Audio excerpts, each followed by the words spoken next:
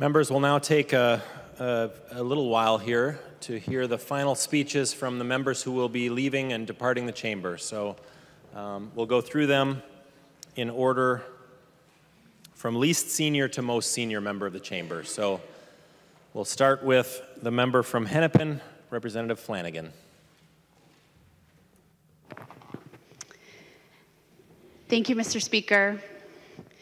Thank you, colleagues. Today was really special. I got to gavel in with my daughter, JoAnn, who many of you have seen running around here. JoAnn is convinced that I work in a castle and that people give me candy all day long because that is what occurs here when she attends session with me. And you know, today, I don't know that she thought it was out of the ordinary. This is simply just mommy's job and what she does. And to me, what she thinks is ordinary is extraordinary.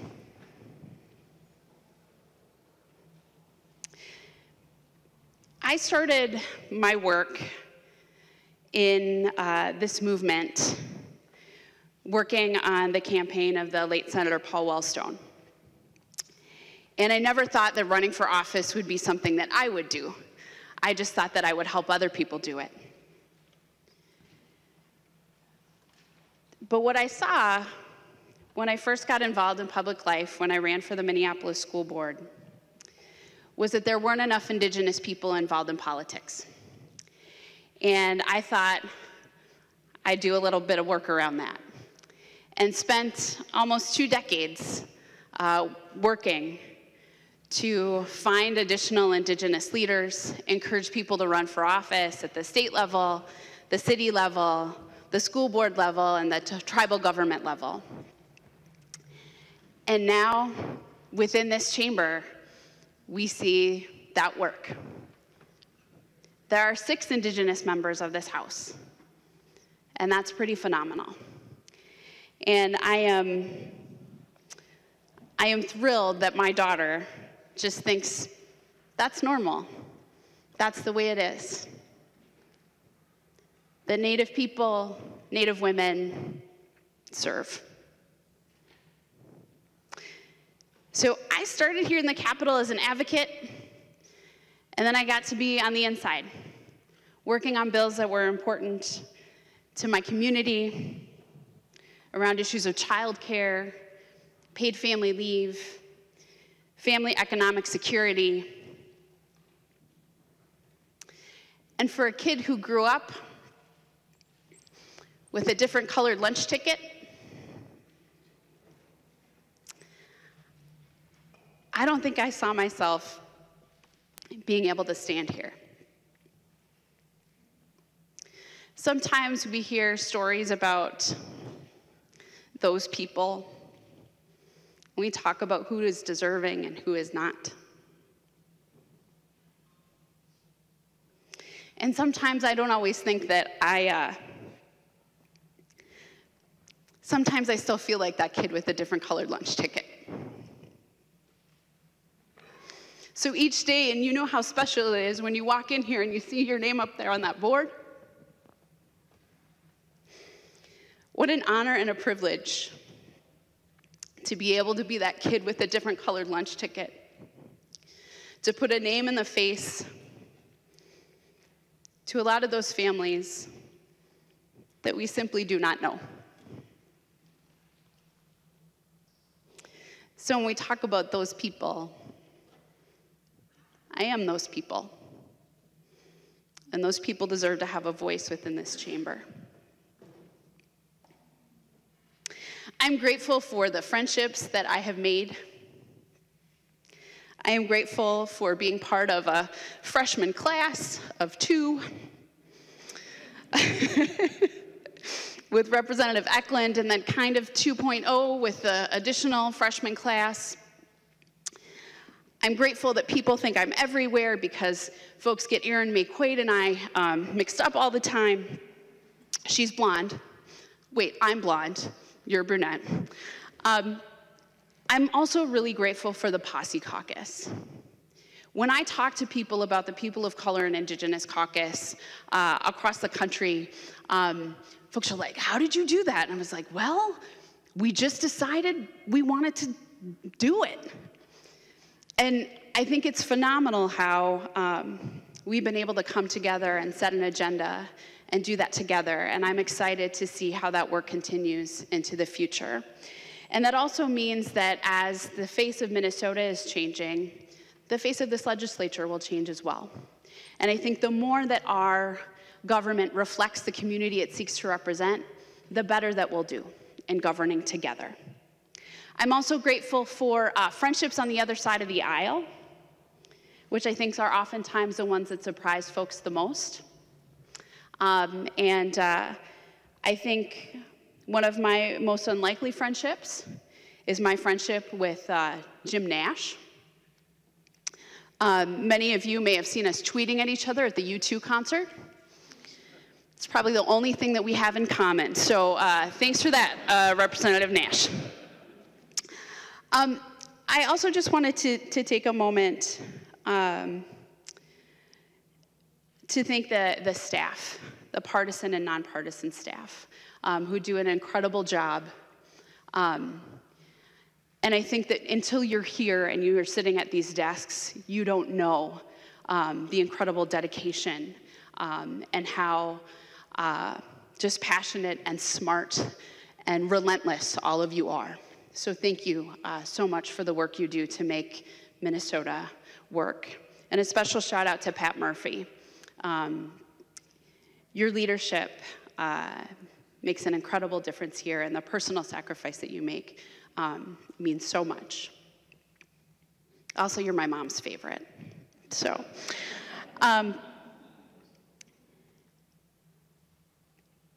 and I also want to just thank my family, my little girl who is here, and all of you know what a sacrifice our own families make for us to be able to do this. And it is an honor to serve, but sometimes it's hard to not be there at bedtime. And I think it's important that our families know that we have a responsibility to them, but that we also have a responsibility to the community. And sometimes that can be a tough balance. So I'm grateful to my family for making that sacrifice as well. But again, what an incredible honor to serve. I know I'm the person with the least seniority. And I also know what you all will be facing next session. The person who will be likely in my seat. I apologize for that.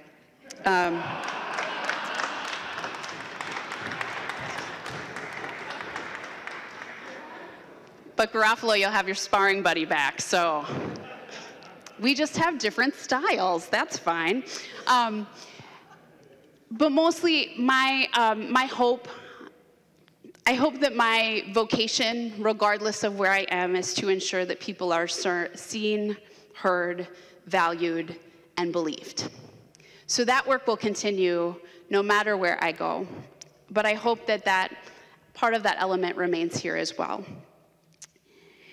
And that I think when we make decisions based on how the most vulnerable folks in our state will fare based on those decisions, I think that's a pretty good way to make decisions. I think it's good for the state and it's good for all of us.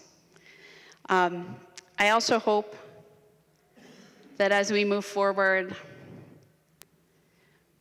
the images that you see in this Capitol, which have changed, both in the artwork, these guys are still around, they probably will be for a long time, but that we also have more accurate depictions of Indigenous people, and that leadership will continue, and I am honored and humbled to have been a small part of that. So, in my own language, I say, Chi miigwech, to all of you for this opportunity to serve. Purple rain, Will you guys do this for me just like for a second, please? Yeah? Okay. Ready? Purple rain, purple rain. Purple rain, purple rain. Thank you.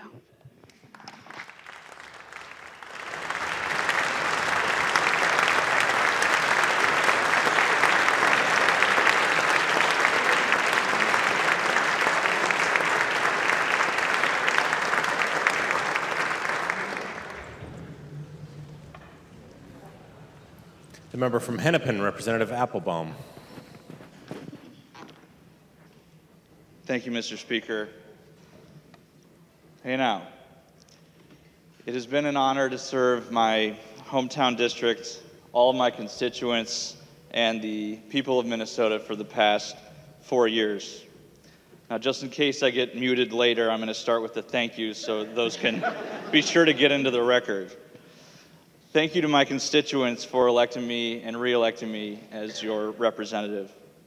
Thank you to my colleagues for recognizing my considerable abilities, electing me as Deputy Minority Leader and believing in me all along the way. I really, really appreciate it.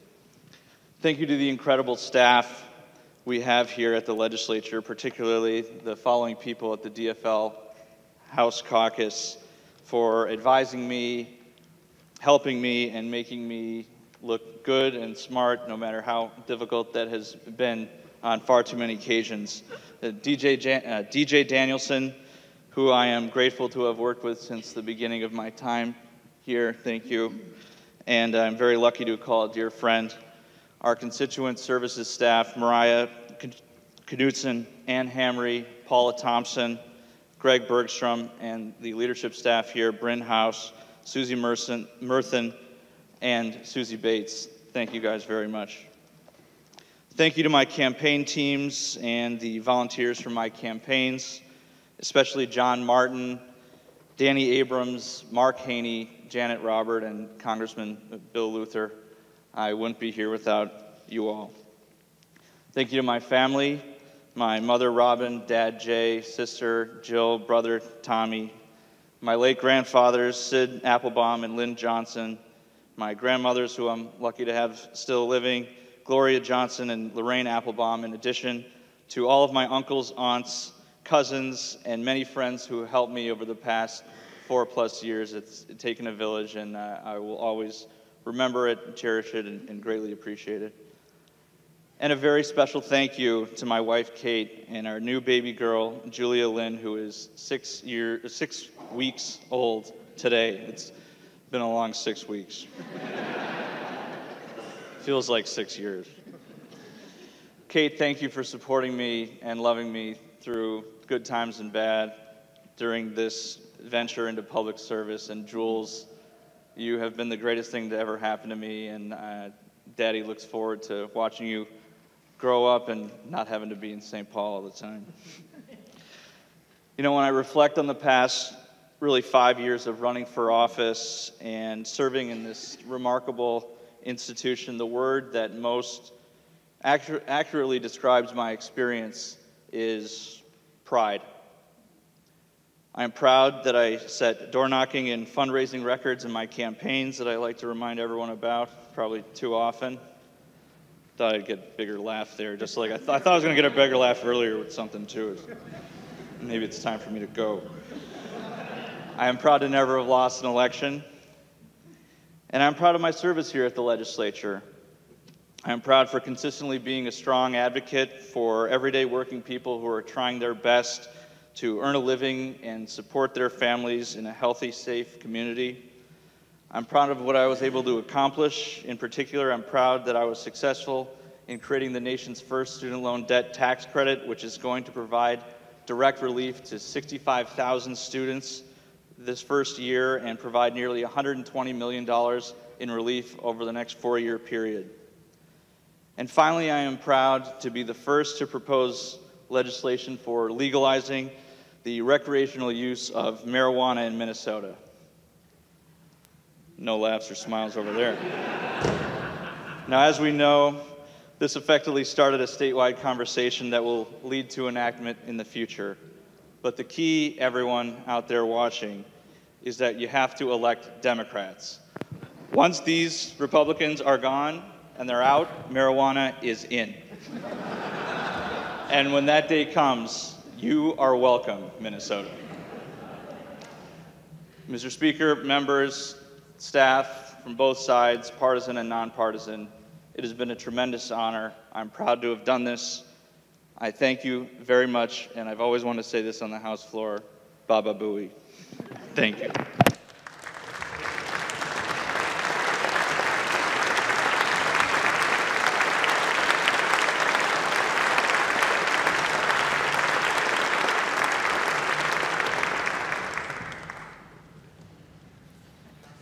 The member from Anoka, Representative Whelan. Thank you, Mr. Speaker and members. Most of you know why I'm leaving. I fell in love, getting married, and moving to England. When I announced to my constituents I was not seeking re-election, it was bittersweet, and I just said sometimes life brings unexpected curveballs, and life brought me a fiance from England. We talked and prayed a long time about where we should start life, and so with some heaviness of what I'm leaving behind, but joy at what lies ahead, I'm just saying goodbye for a time. But coming to that decision was not easy. And at the beginning of my second session, I felt I was in turmoil because I had just gotten engaged and had no idea if I was going to run again. But when I was first elected, I knew I was called to be here. I loved it. I loved serving. I loved all of you. And yet my fiance also loved what he did in England. And was what I do more important than what he did? So it was confusing. We sorted out our priorities. We prayed. And I realized something in that time, that God wasn't going to force me to do anything, and he wasn't going to force me to do anything, and I had to make a choice. So I realized that if I sacrificed my life here, I would gain something incredible. Love, marriage, adventure, an opportunity to grow in my faith and trust in God. And it was painful like sacrifice is, but it was very worth it. But you know, before this decision was clear to me, before I had made that peace that I was going to resign, I was in turmoil, and my legislative work was in turmoil. I didn't know what I was doing here. I thought, okay, I need to not let my work here suffer because my personal life is in question. So I did what I do, as most of you probably are not surprised. Again, I prayed, and I said, God, I need help. What am I doing here at the legislature? I want to serve well. And I wrote down what I felt he said to me, which I know might sound weird to some people, but I do believe God speaks to us in a lot of different ways. And he told me to love greatly, love mercy, do justice, walk humbly before me, do not fear. As much as you are able, live at peace with all men. Be humble, be who I created you to be. Love your colleagues. Love conquers, love covers a multitude of sin. Keep focused on me and pray. And he brought me to a couple passages the Apostle Paul wrote to the Ephesians. And Paul said, I have not ceased to give thanks for you, remembering you in my prayers. I keep asking that the God of our Lord Jesus Christ, the Father of glory, may give you the spirit of wisdom and revelation in the knowledge of him. And I pray that for myself and for all of us and for the state of Minnesota and so many others. And Paul goes on to say in that same letter that he prays that we would comprehend with all the saints the breadth, the height, the length, the depth, the love of Christ that surpasses knowledge, that we may be filled with the fullness of God. And I've learned that that love means knowing how to love others, knowing how to love myself, knowing how to forgive. Because if I cannot love myself and if I cannot forgive myself, how can I extend that love and forgiveness to others? I know that I am often in need of forgiveness myself, and indeed, in fact, one of my favorite quotes about forgiveness, as many of you may have heard, if we don't forgive, it's like drinking poison and expecting somebody else to suffer. Forgiveness is so that we're able to move on, and in this place, I found I need to do that a lot. And it's good. God taught me in this season more and more about forgiveness. And so I ask for all your forgiveness. If I've ever hurt you, if I've ever wounded you, please forgive me and talk to me. I want to have a relationship with people. People are so much more important than politics. People are so much more important. And I have just prayed that God would help me show that love, and I know I have failed often, but I hope I succeeded more than I failed. And just interestingly, as many of you know, the royal wedding happened yesterday. And in the sermon that was preached by a fiery American bishop, Michael Curry, he talks precisely about what I felt God was saying to me. And I'm just going to quote it, a part of it. He says, "There is power in love. There is power in love to help heal when nothing else can. There is power in love to lift up and to liberate when nothing else will. There is power in love to show us the way to live." He then quotes a stanza from an old hymn that says, "If you cannot preach like Peter and you cannot pray like Paul, you just tell the love of Jesus and how he died to save us all." Members, I hope that that is what I've been able to show, and that you all know Jesus loves you. And if you don't know it, I'd love to talk to you about it. But either way, it has been an honor, a blessing, a privilege to serve with each and every one of you on both sides of the aisle. Staff, my constituents, my community, is with overwhelming pride for this state and deep gratitude that I thank you all. And members, I hope this speech was not a fustian, Representative Nash. He now owes me $2. God bless you all.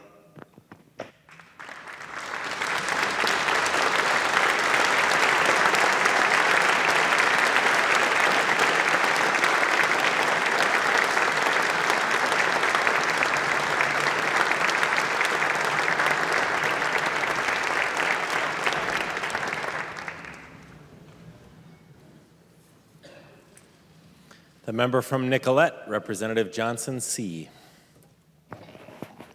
Thank you, Mr. Speaker and members. I'm going to start my remarks by thanking my wife, April. We've been married 37 years. I would not have done this without her, and to be honest, I don't think I could have done this without her. And, basically, she encouraged me to run. I started at age 60, and I wasn't sure I wanted to do this, but she helped me figure out how to do that, what that meant. But then she's been supportive through all these years. But mostly what she's really offered me is a lot of good judgment, a lot of wisdom.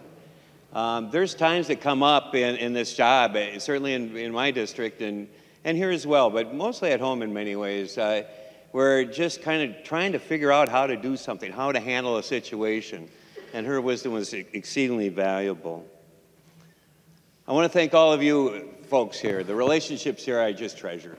And when I say all of you here, it's certainly all of you in this room tonight, but all the people that work in St. Paul. You know, there's sometimes I've estimated there's, a couple of thousand people that seem to work intensely at the Capitol.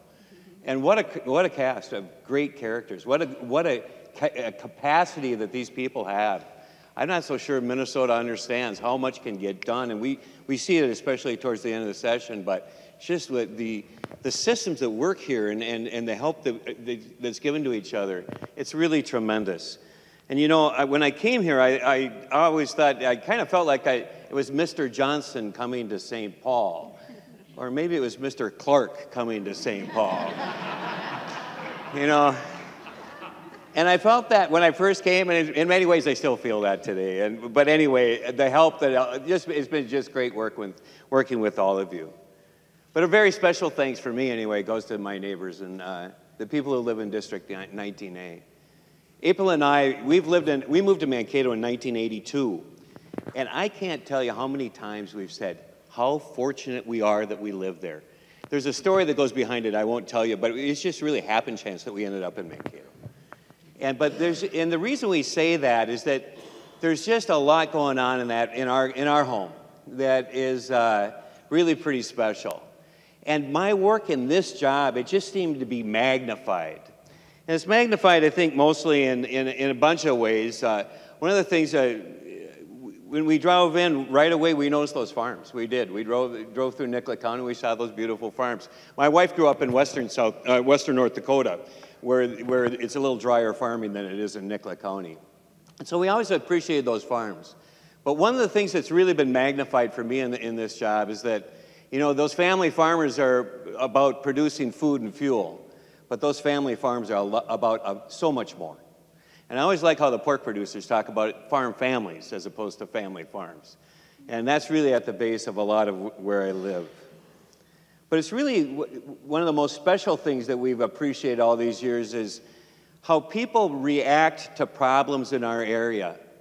And they see a need and they deal with it. And the way they tend to deal with it, or the way we tend to deal with it, is by really through collaborative efforts. And people get around together, people from different parts of the community will come together to solve a problem or work towards solving a problem. Actually, a lot of these challenges won't be solved, but they get addressed. And it's through that collaboration, those collaborations last over years and sometimes decades and are amazingly effective.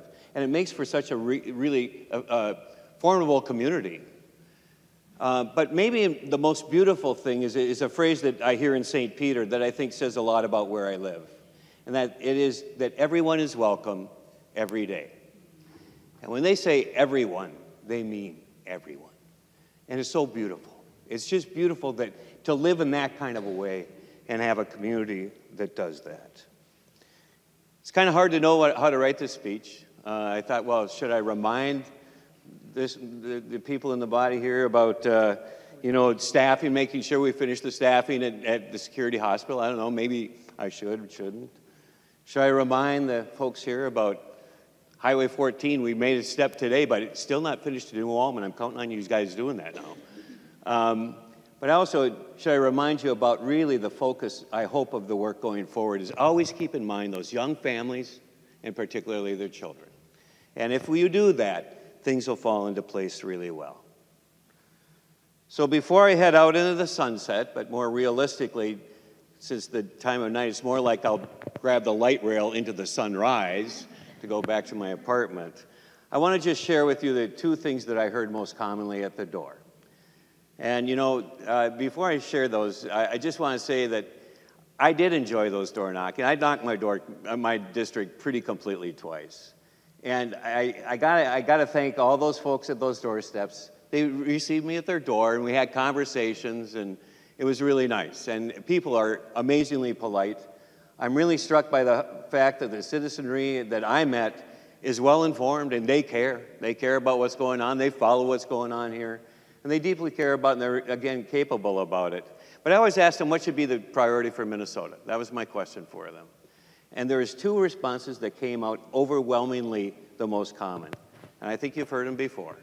And I'll leave you with this. The first one is work together, and two, get the job done. Thank you very much.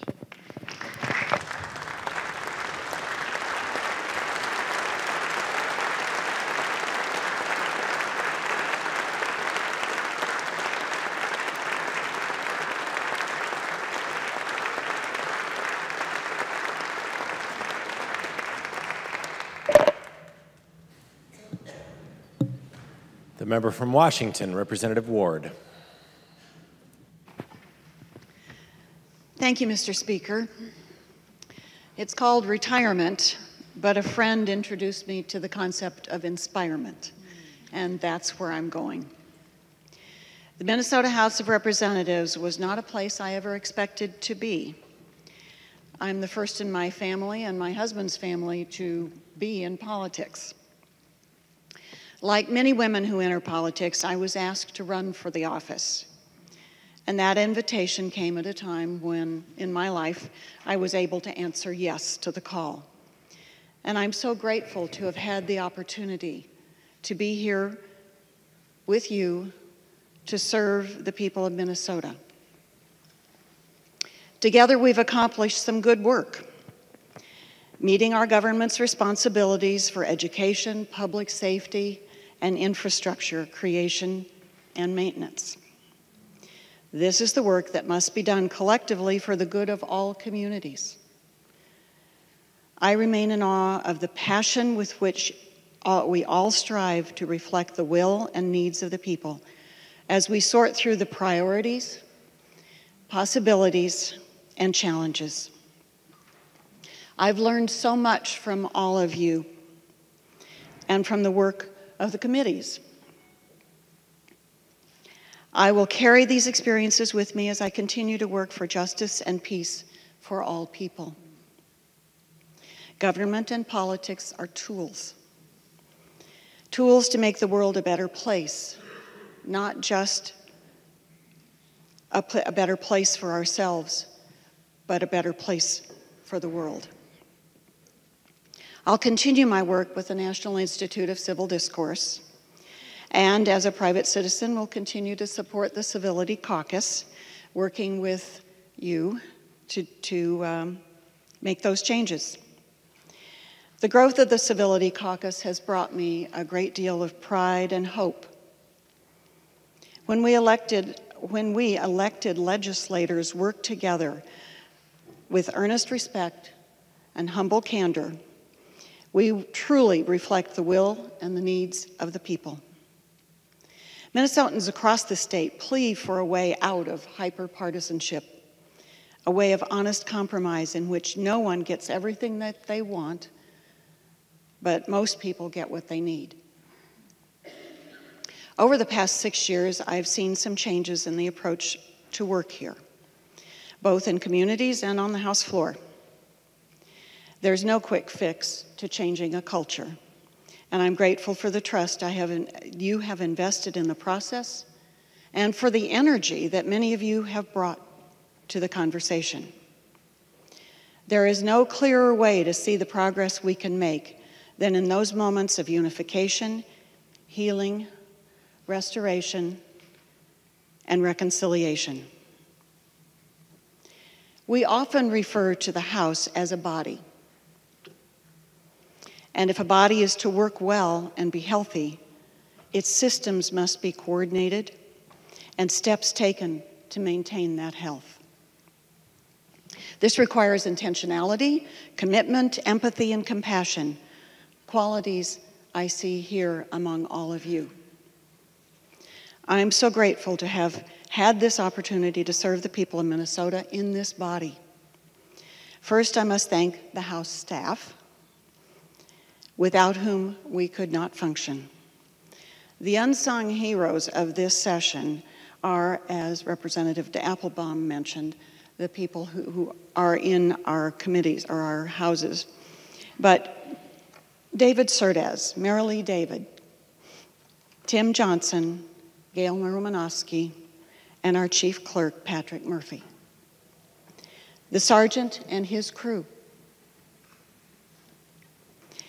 I also thank the many staff members who stand and sometimes run behind the scenes and who truly keep the process moving.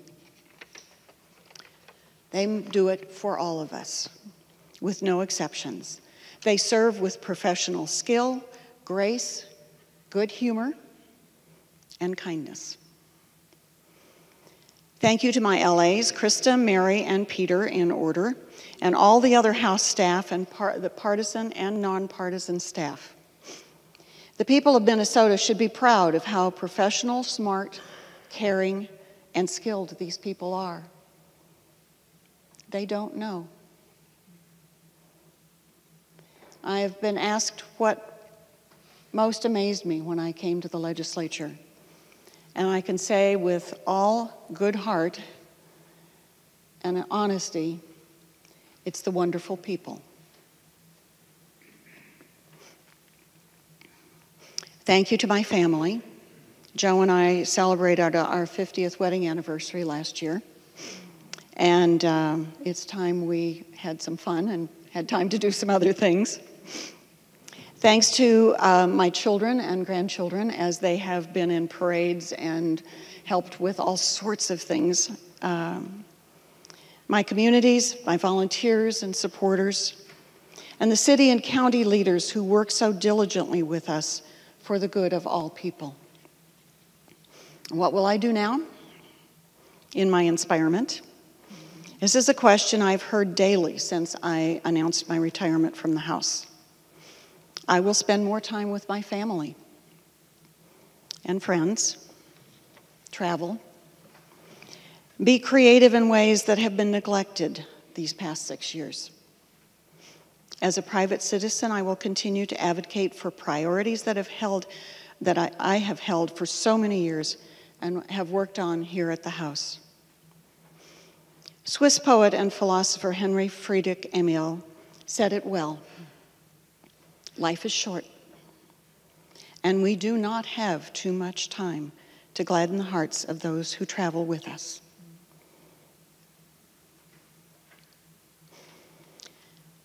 So be quick to love and make haste to be kind.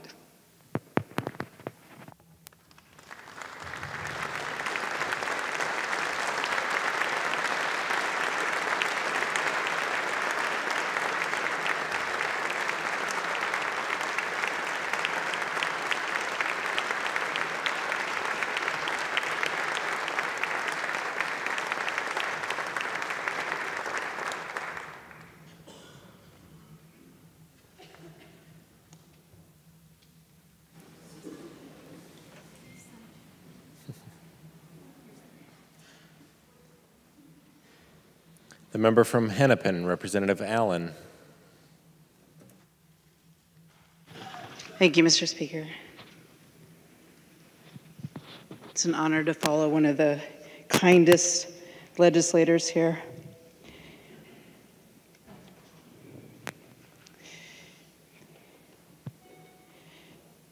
When I first, it never entered my mind to run for office ever. It was Karen Clark, Representative Clark, and Sharon Day who said, well, what about you? And it was a special election, so I had very little time to think about it. But I come from a family when someone asks you to do something, it's an honor to be asked. And so that if there was any way I could do it, that I was going to say yes. So it didn't take me too long to do that. And another thing that Sharon Day has told me a few times, she said, thank you for bringing us along with you. And that was the reason why I ran. It was to be a voice for those left out, to fight for social and economic justice. And so I want to talk a little bit about those voices that I have tried to bring here to these chambers to I'm going to start with my parents. They moved around since I was 5, and so one of the things my father was an Episcopal priest, and so he said, well, his position, and I think of it, this office, that it should never be about the person, but it is about the office, and that for me, the office is an extension of the community that I represent. And so those voices, come from such a diverse district, mixed income, mixed race, new immigrants, Native Americans. And so I had no idea when I said yes that I was going to be making history as the first American Indian woman to be elected to the legislature. And for me and my family, it wasn't something that was out of the ordinary, because my great-great-grandfather, Charles Wesley Allen, was a state legislator when South Dakota was a territory. And so those voices bringing here, when I was first elected, Lori Stravant asked to interview me, and I was like an hour late because I had no idea. I'd never been here before. And so I was an hour late, and that was, and so it caught me a little bit off guard, because she asked, it was during the anniversary of the Dakota conflict, and she asked me, well, did you have relatives? And I'm somebody that can't remember names or dates or who was the great-grandfather and who was, and I couldn't really give an answer, but I did say, yes, I am Dakota. And so I want to give you just a little bit of how, to put this sort of in context of my being the first American Indian woman here. And I'll start with Lakota, because I am Lakota, I am Dakota, and I am Ojibwe. So I talked about Charles Wesley Allen. He was born in 1851, and his brother was the first mayor of Kansas, Wichita. And then he joined some volunteers and came to Fort Laramie in Wyoming, and that's where he met and married a woman. These are my father's words. My father wrote a book about all this. He married a woman of Indian and French blood with a German name, who later changed her name to Emma Hopkins. And they had 12 children. He was a newspaper reporter at one point for the Herald, and he covered the Indian Wars, and he witnessed Wounded Knee Massacre on September 29th, 1980. And every year my father would take us to South Dakota to that mass grave from as far back as I can remember. And you're too young to know about it, but at some point, probably like age 11, 12, you become aware of the significance of that mass grave. He married, he had a son, Joseph, who married Rosanna Parks. Roseanne Parks spent 8 years at Carlisle Indian School. And when she returned, she could no longer speak Lakota. She could no longer communicate with her mother. She was estranged from her siblings. And this is would be my great-grandmother. And so that is how recent that is. And so then we moved to the Dakota side, and my great-grandmother, her name was Alice Mary Red Wing, and she is a descendant of one of the Red Wing chiefs. She was Metawakan, Dakota, and she, her family, her father were Joseph Wilson, Annie Wilson. They were removed from Minnesota, and their story is that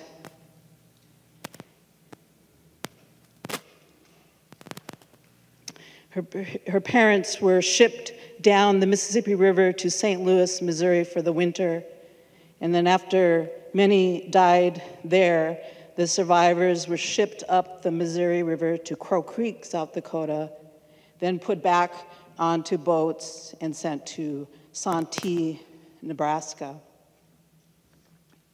And that's where Alice Red Wing, my great-grandmother, met her husband, who is Philip Charles Bruyere. And he was non-Indian. He was half Indian. And his father was married the daughter of War Eagle. And so War Eagle in Sioux City, Iowa, the Bruyères were fur traders, trappers. So he married two of War Eagle's daughters. War Eagle had, I think, 5 daughters, no sons. Her name was Blazing Cloud. They called her Blazy. And their son, Philip Charles Bruyere, became an Episcopal priest.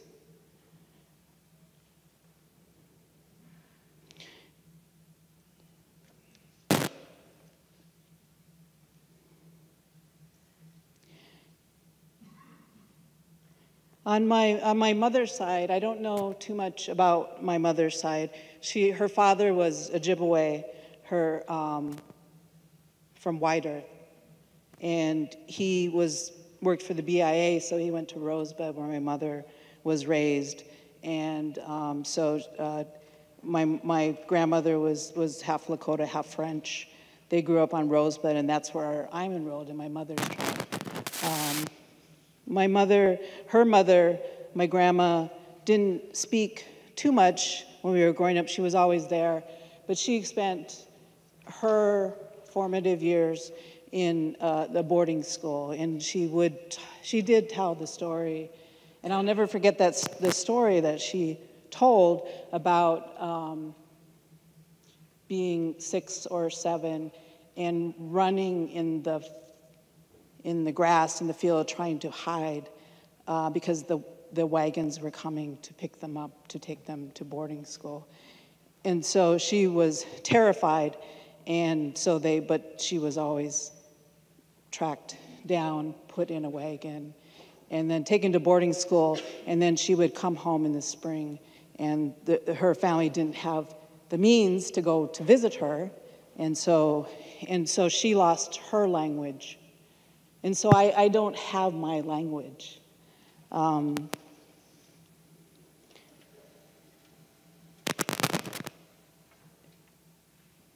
But one thing about now having 4 Native women here is that it wasn't that I wasn't able to see myself here because it was just something over there. But once I got here, I realized that it's not any different than what I've done all my life as a student, as an attorney, as being part of, integrated into when I came here, it was 98% white. And so, and I had been in those environments before. And I knew how to be in those environments as a Native woman without losing my identity. Assimilation is not something that I will fight always not to be assimilated. And so I bring that lineage, my great grandfathers and grandmothers I bring them here. And when we had the swearing in ceremony, because I was in a special election, I think it was the first time that we brought the drum into the chamber. And that, it was so overwhelming to the drum. There's something about that changes it's just the beat of the drum that it changes, I think, your brain waves and it takes you to another place. I mean, it is some of the past, but it is, the drum is alive. And that was here in the chamber. It was a children's drum group. And people all over the state watched that. It was filmed. And it was something that I think for the first time, it was like many people felt like we had a place, that our place here is recognized, that we can be the governors, that we can be, and so that I think is just amazing how every year I've been here that the number of minority legislators has increased by 200%. And I think we may have hit a plateau there, but that's a different story about some of the barriers and outside of the metro area for candidates of color to run. But I wanted to share that a little bit with you, and I think my brother and sister would be proud that I could tell that story.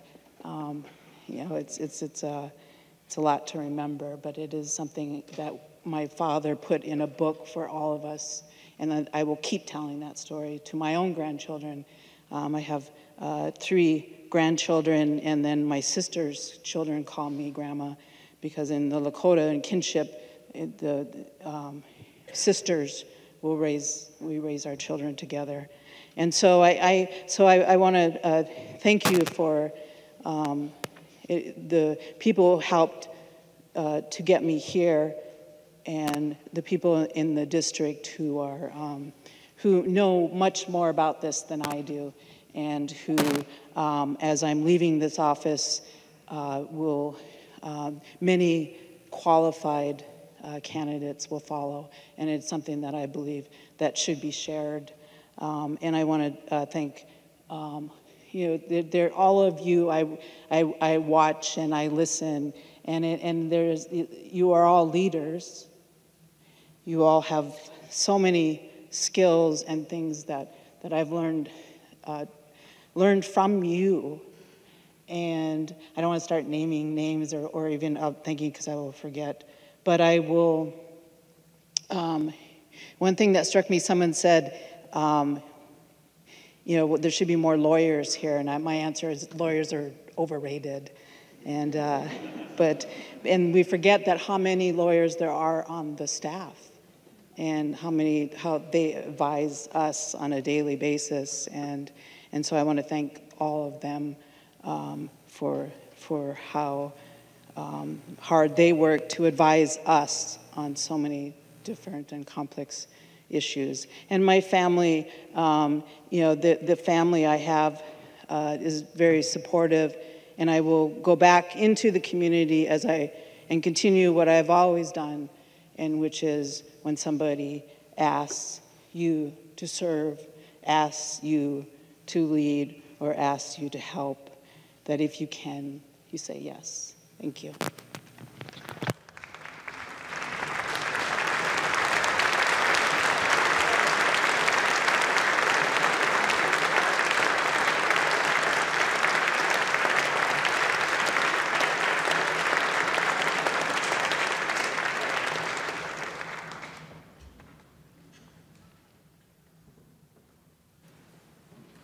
The member from Hennepin, Representative Uglem.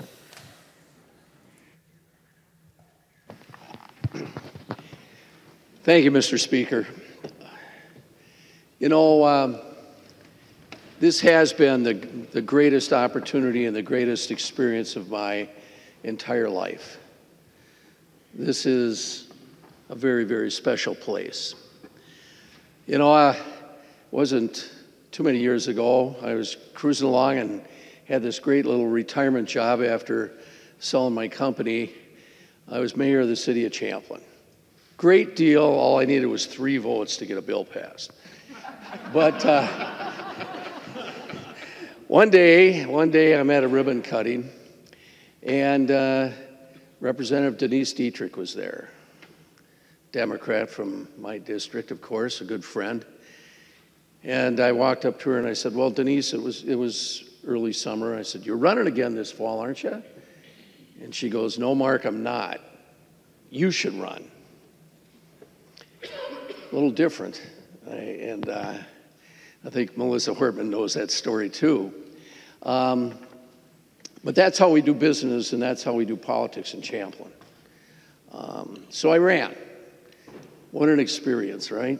I mean, you don't know what you're getting into sometimes, but it was great. And getting elected to represent the citizens of Champlin and the citizens of Coon Rapids, my little portion over there, has been a great experience. It's been a humbling experience. It's been an experience that I take with great pride.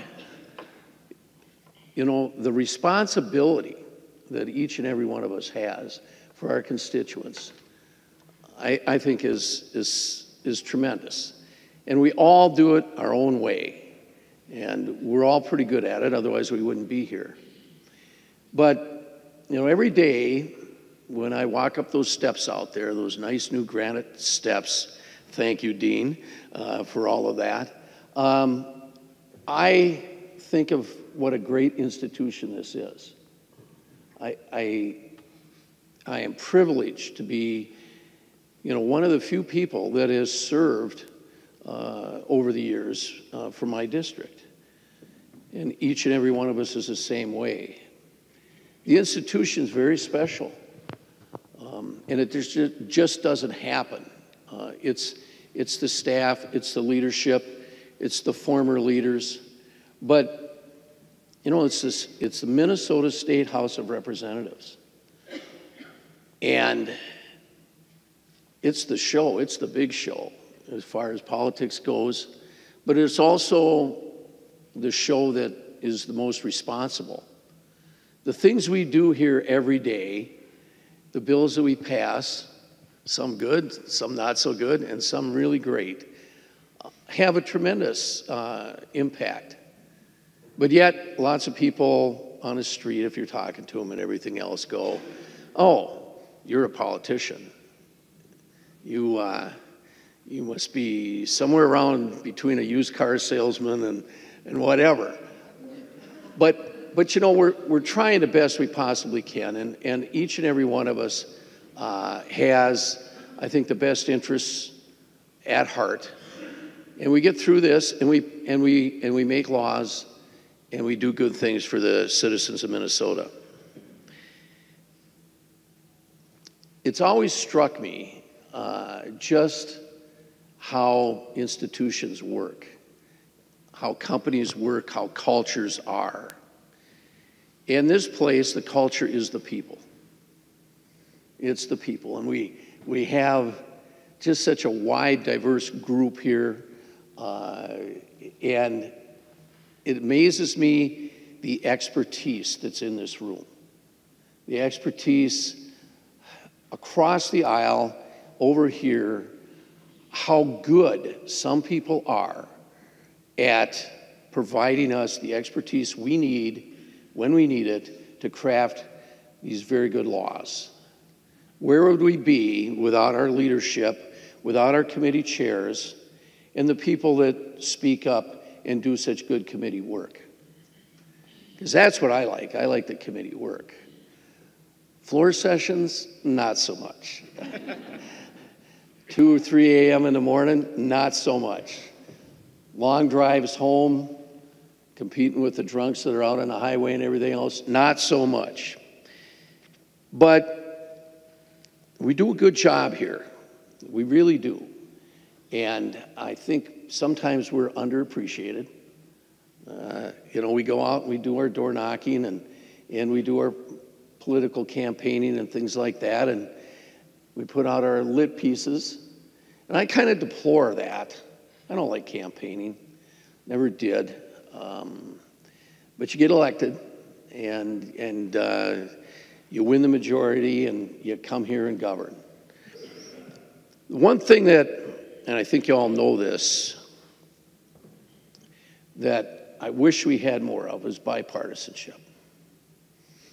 And I understand politics, we all do, but governing without talking together is not a good thing. We need to work and try and do better. I really believe that. It's a hard thing to do because we all like to win. We all like to win, but sometimes it's harder to work with the competition. Sometimes it's harder to really run things from an efficient manner. Politics, well, democracy by its very nature is pretty messy, okay? And true democracy is like that. It takes a long time, a lot of debates and everything else, but everybody should get their say. And I think that's really important in this body. You know, I believe in term limits, so that's why I'm retiring. My wife says, I don't care about term limits, just get home. But it's been a wonderful experience. There is life after the legislature. There really is. And we're fortunate, myself and my family. We can travel and do the things we want. We have some wonderful kids and grandkids, and I intend to spend a lot of time with them. I'm going to have a little fun, too. Many of you know I love to motorcycle, and we're going to be riding around all over the country and really do the things that you put off.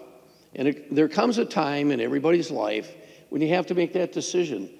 You know, getting away from the professional life, going to work, putting on a tie in the morning and a suit and everything else, giving up the power of a legislator, and, you know, receding in the background, that's tough. But it's good in many respects, and there's always a time for that. There's a time for everybody. And I just want you to let all of you know it's been a wonderful experience here. So thank you very much.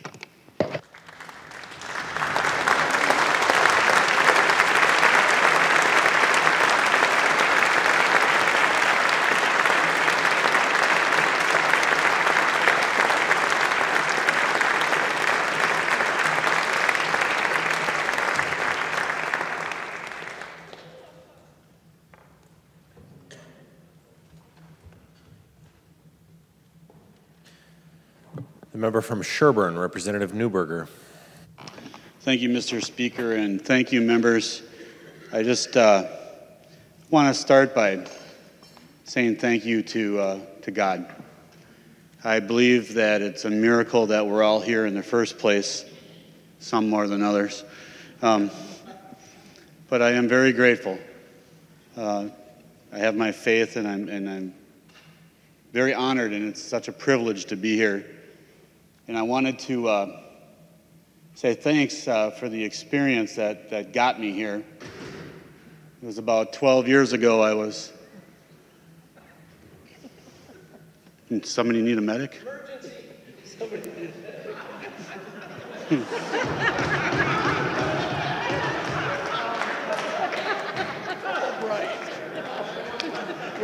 medic. Knocked them dead, didn't we? And Representative Albright, in my line of work, we call that an adverse reaction to gravity. So, 12 years ago, cold winter day, I'm sitting in my ambulance, listening to talk radio. I know that Representative Liebling would be probably listening to it too. And we got a call, car crash on 610. And it was one of those days where the wind was blowing at about 40 miles an hour, and it was diagonal, and it was really slippery, and we pulled up onto this off-ramp. And there was a van, and there was a man that was trapped under the van, and it was one of those situations where you didn't want to touch the van, because if you did, bad things would happen. And we needed to wait for a fire truck to come so that we could hook some chains up to the van and then hook it up to the fire truck so that the van wouldn't slide. So I'm standing there, and I look at my partner, and I said, I'm going to get in the ambulance, I'm going to pull it around to the front of the crash, and it'll serve as a windbreak, so at least we don't have that coming at us. My partner says, yeah, good idea. So I get in the ambulance, and I very slowly drive around the crash, and I park the ambulance, and I get out, and I'm starting to say something to my partner, and the next thing I know, my feet go out in front of me, and my hands go back like this, and all I see was the sky, and everything went black. And in one of the reactions, you put your hand out like this. Well, I had shattered my left wrist. To this day, I have a titanium plate and 13 screws that holds it all together. So I had 4 months. We're getting to this point here. I had 4 months of recovery, and I was at home feeling sorry for myself. And the phone rang. It was my local Republican BPOU regional leader. And she said, Jim. I said, yeah. She said, we have an opening on our BPOU. We really could use some help. I said, okay. What'll it take? And she said, I promise you 1 hour a month. That's it. Yeah, not so much. Here we are. So suffice to say, though, I'm really grateful for that because that's really what started my involvement. But I started out by saying I was very thankful to God, but I'm also very thankful to the people in my district, House District 15B. I honestly believe that they are the salt of the earth, and I'm very grateful for them electing me to this position. I'm also very grateful for all of you, my fellow members, all of you. I really appreciate who you are. I truly do. There's a few people in particular, a couple of chairs. I want to thank Steve Draskowski, I just do. You're just a rock-solid conservative. And my first year serving in the legislature, you were a real lighthouse for me. I'm very grateful for that. I owe you a debt of gratitude. Chair Fabian, I have had so many problems in my district, and folks would come down from my district, and Dan Fabian would get there, and then by the time we were done trying to work through this problem, they were like ready to write him a check, not me. And I'm just like, stop that. But Dan Fabian did such an amazing job helping me with constituent issues. I just can't thank you enough. Pat Garofalo. What can you say? Thank you so much for opening the door for me to helping me being on the Energy Committee. It's been an honor to serve there. Peggy Scott, don't stop fighting. Don't stop. You're on the right track, and Minnesota needs more Peggy Scotts. I can tell you that right now. Brian Johnson, thank you for allowing me to continue to serve on the Public Safety Committee. That's truly been, well, that's just been fun. I'll just tell you that. Speaker Delt, thank you. There's been a number of times over the past 6 years where I've been able to, I will grab you with no notice, and I'll say, let's go talk, and we'll sit down in the back, and it's not Speaker Delt and Representative Newberger, it's Kurt and Jim. And what we've said sometimes have maybe been a little bit heated on my side. You've always absorbed that, but I really appreciate that. And the same goes with my first seatmate. My first seat was right here, and Joyce Pepin sat here, and she babysat me for my first 2 years, and so thank you very much for that. I appreciate that deeply. What would I change here? Oh wait, there's two other people that I have to thank. One's Dr. Bill Glahn. Is he here? Bill Glahn here? He's one of our research guys. You know what? He's probably the smartest man down here. That guy's he's not just smart, he's scary smart. And I can call him anytime, and he will answer, and he will have an answer for you. That's just such a blessing. But I also want to say a specific thank you to our Sergeant at Arms, Bob Meyerson. You are the epitome of professionalism. Can we give him a round of applause?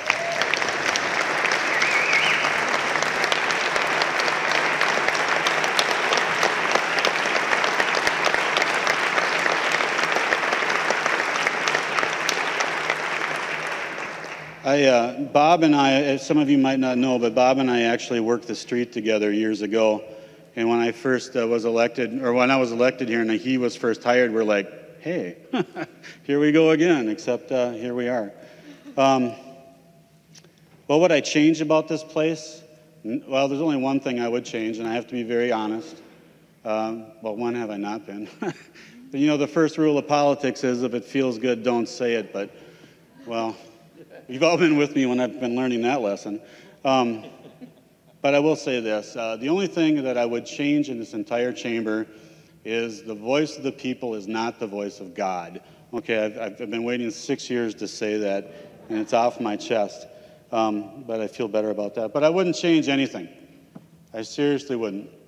Some of the things I'm very proud of, I want to say, recently within the past 2 weeks, we passed some legislation that changed how we approach PTSD. I went in, I finished working 30 years as a paramedic, and I turned in almost as long as the school board.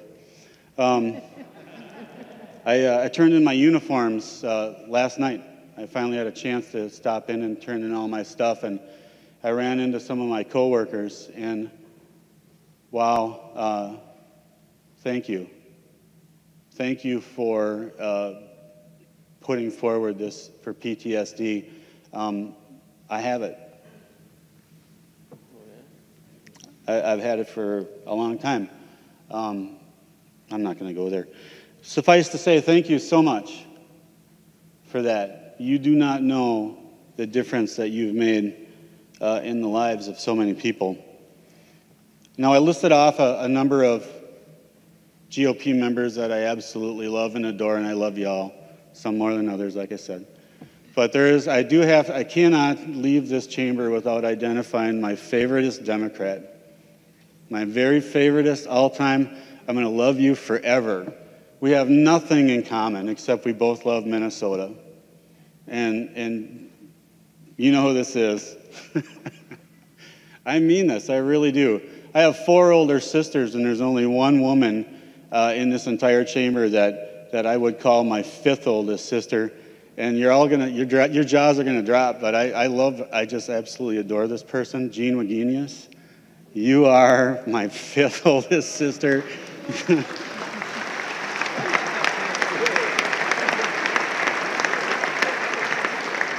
When 4 years ago, when I was in JGEA committee and Pat Garofalo thought it was funny to assign us seats, he thought he would assign oil and water. He put us next to each other, and we both sat down and looked at each other. And I remember the first thing I ever said to you, I said, "You're going to like me." And you looked back at me and you said, "Make me." And it's like, I really do. I'm going to miss you, Jean Wagenius. Well, not everything, but I'm going to miss you. So I'm going to put my glasses on so I can finish up and shut up. Oh, I was going to say something about you having a party to mourn, to celebrate my retirement, but Rick Hansen, he's not here, so. Finally, I would like to thank my daughters, Melanie, Allison, and Susan, and my son-in-law, Parker. But besides the good Lord, Jesus Christ, the one person I need to thank the most is my wife, Michelle. Anyone that can be married to me for 27 years, and she's something else, I'll tell you. She is by far the better half of my life. And I want to say thank you to y'all. God bless you, and thank you for doing the people's work.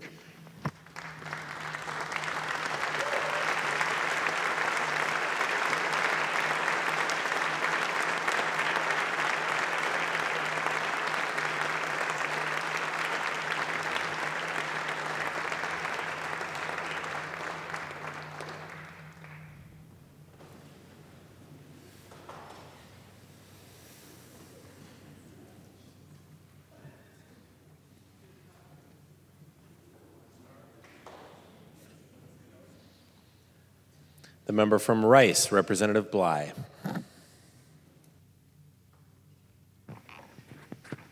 Thank you. Listening to all these speeches reminds me why I don't speak very often on the floor of the House, because you all speak so well for me. I appreciate getting to hear your stories and getting to know you better. I'm an introvert, so it's not easy for me to reach out to people. And I find more solace or more connection sometimes in reading than I do in visiting with people.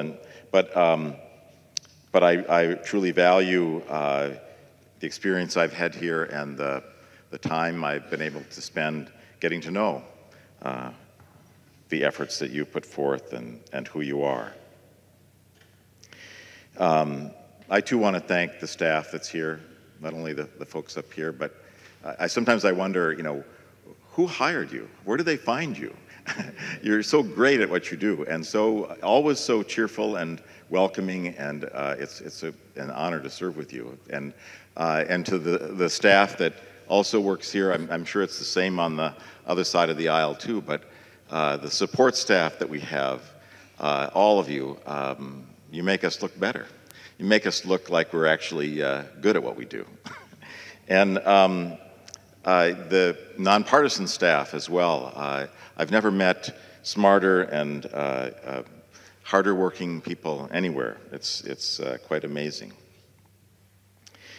I want to thank the many friends that I've made here and the encounters we've had, the things we've worked on.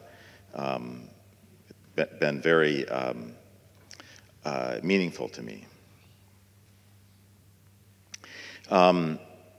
Also, I want to thank family and friends and my constituents who sent me here several times. It's been a pleasure to serve and a pleasure to do the work that helps my community. The other night when we got off a little bit early, I went home and there was a friend of mine was doing a book reading of a book that he'd written. He's a professor at St. Olaf, and he writes about existentialism, and he'd written a book about, which is really a memoir about living an authentic life.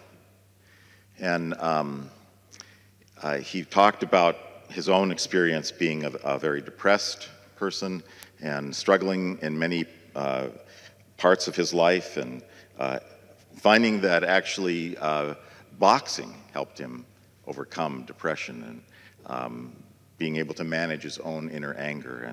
And but he said something that he'd gotten from the philosopher Kierkegaard, which said that it's out of the it's allowing yourself to sink into that depression. And I've been a depressive person myself. I don't know if it's being Norwegian or not, but perhaps it is. But it's allowing yourself to sink into that depression and realizing that what you need is other people.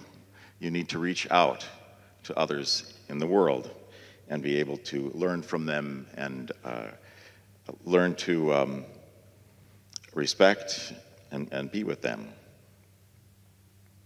I also confess that I've never really liked conflict, and yet this is a place where conflicts are supposed to be worked out. Politics is that kind of game.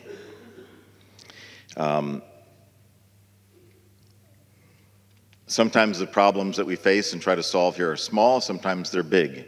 Sometimes we succeed in solving those conflicts, and sometimes we just sort of argue with each other and can't come together. I don't know if any of you are familiar with a drawing that Leonardo da Vinci did called The Vitruvian Man. And it's a drawing of a man with no clothes on, standing with his arms and legs outstretched. In fact, it almost looks like he has 4 legs. And he's trying to reach out to a circle and a square at the same time.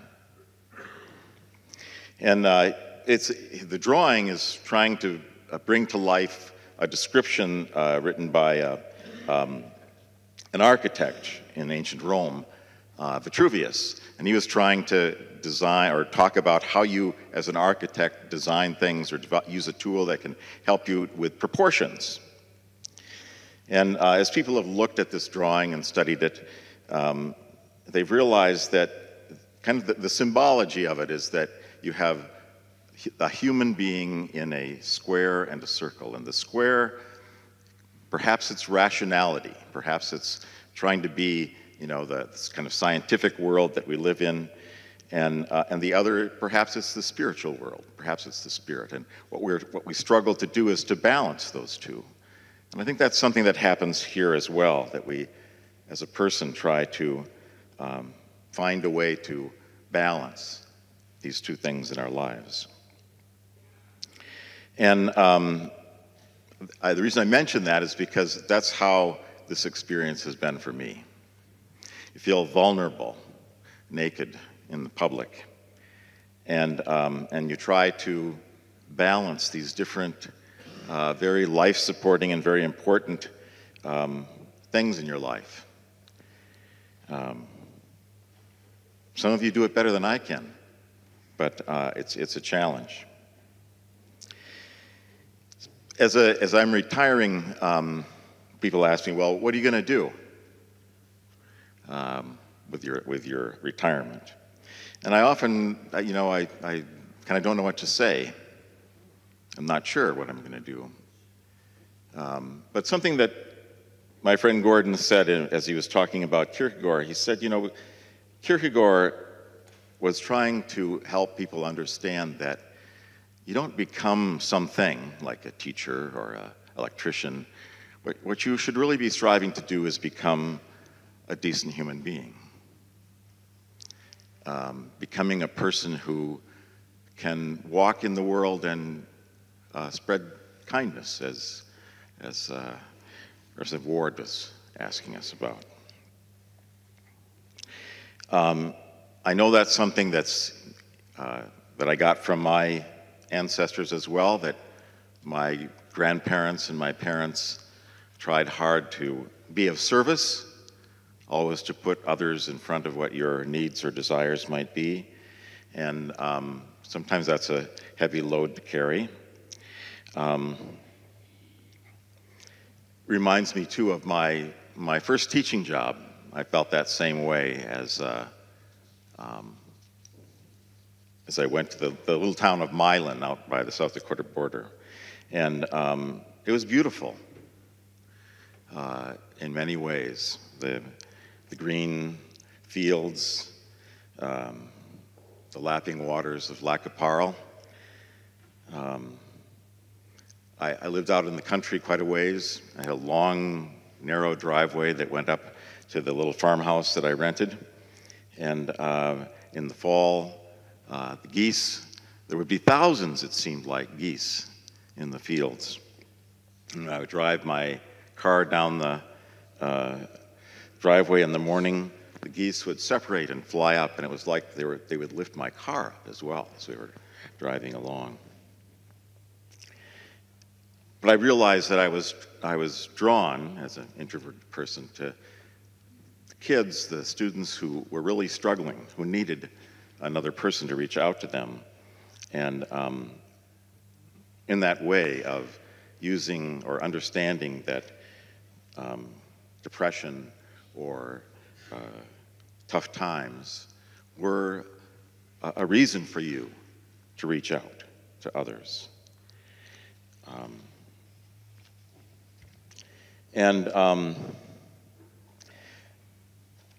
I often forget that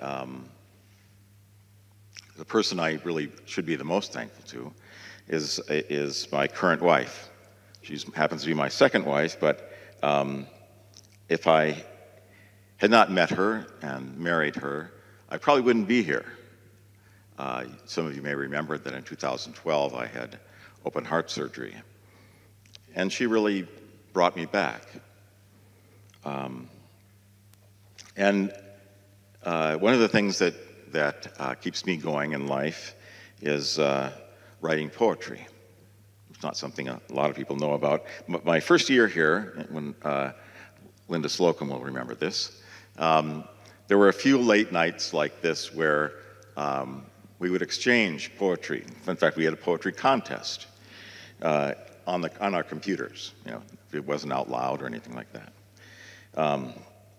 And so it was a chance for me to share some of my poetry. And so I'd like to do that right now. And I mentioned my wife, and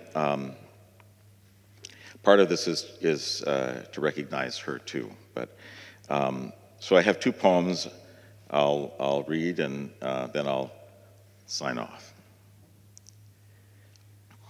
The first one is called "Passion is Like Sailing." The geese fly overhead in a great arc. We walk arm in the bright sun. Crisp air fills our lungs under the clear sky. Some say love is the beautiful dizziness of infinity, like the foolhardiness of riddles. So we search for that country where the tuning of harps is prelude to the poet's song, called the period of falling in love, where the first touch of a sweeping sensation from every encounter, every glance, causes us to reach for the warmth of each other. Just like the birds busily fetching one stick after another for their nest. With each touch, we make a home for each other and are overwhelmed by the wealth of love we have built. Some say love makes us blind, but it does far more, silencing us, making us mute, deafening our ears, paralyzing us to the world. You are the constant wind that lifts my sails, reminding me as I head over deep water. That possibility is the only salvation. You lift me up when deep darkness pulls me down. This one is called Walking with Fireflies. Summer air turns green in waning light of evening. We walk close, hand in hand, along a wooded path. At the edge of darkening trees come phosphorescent sparks of light from fireflies, flashing slowly off and on. They dance their dance of love over garden herbs and flowers, over clumps of grass, wanting to be cut again. Dancing not for us, but in spite of us. They have no need to heed us as we make our way home at dusk. Their movements are the rhythms and language we may understand, but cannot comprehend. Like cicadas' song or chirping of crickets, sometimes you ask me questions that confuse me, like, why did I choose you? Or what does the future hold? Sometimes you feel alone, forlorn, and as though you have lost your way in the world, far from your true home. But the fireflies have found you and brought you to my home. So together we might emerge in a new skin, like the cicada, singing a new song in a home under the new sky. This is a little quote, actually, from one of the farmers that I've talked to over the years. It's about looking to the long term, like the earth, not short-term gain without thinking about tomorrow or those who come after. We need to make a commitment to preserve what we have, that they might have a future. When you spend time in this room, you start looking around and seeing things. I liked kind of when I sat over there because I could see Lincoln. And Dean Erdahl will remember telling us that Lincoln was looking at our side of the room a lot. Remember that? I actually like that idea, that Lincoln was looking to us. Lincoln's one of the political leaders that I admire most. Mostly, I think, because he too suffered from depressions and was a very good writer. But also, I tend now to look over on this side, and above the clock, there's a circle.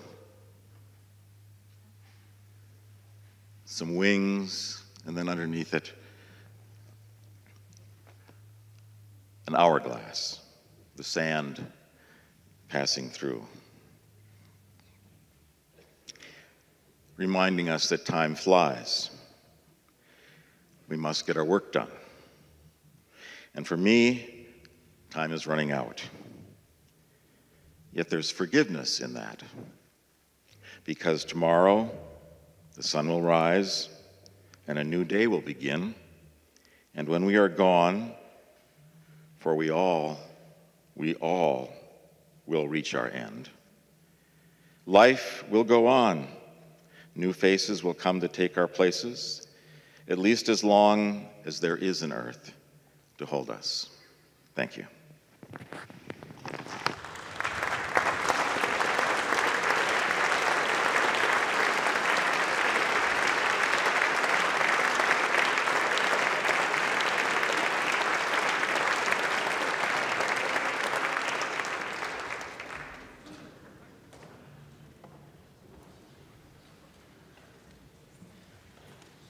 The member from Hennepin, Representative Slocum.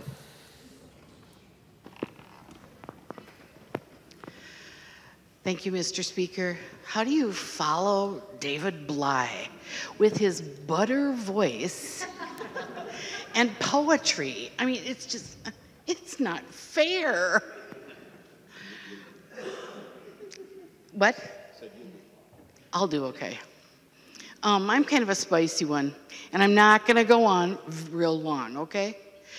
I've been here 12 years. That blows me away. That is so amazing. How did that? I guess, you know, time flies when you're having fun. And this has been a fun thing. There have been times I've been really upset, but overall, we've done good things, and I'm pleased and happy with them.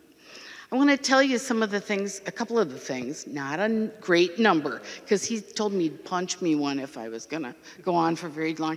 Anyway, a couple of things that I've learned over the course of 12 long years. Number one, the staff. Unbelievable. Brainiacs, always in a good mood.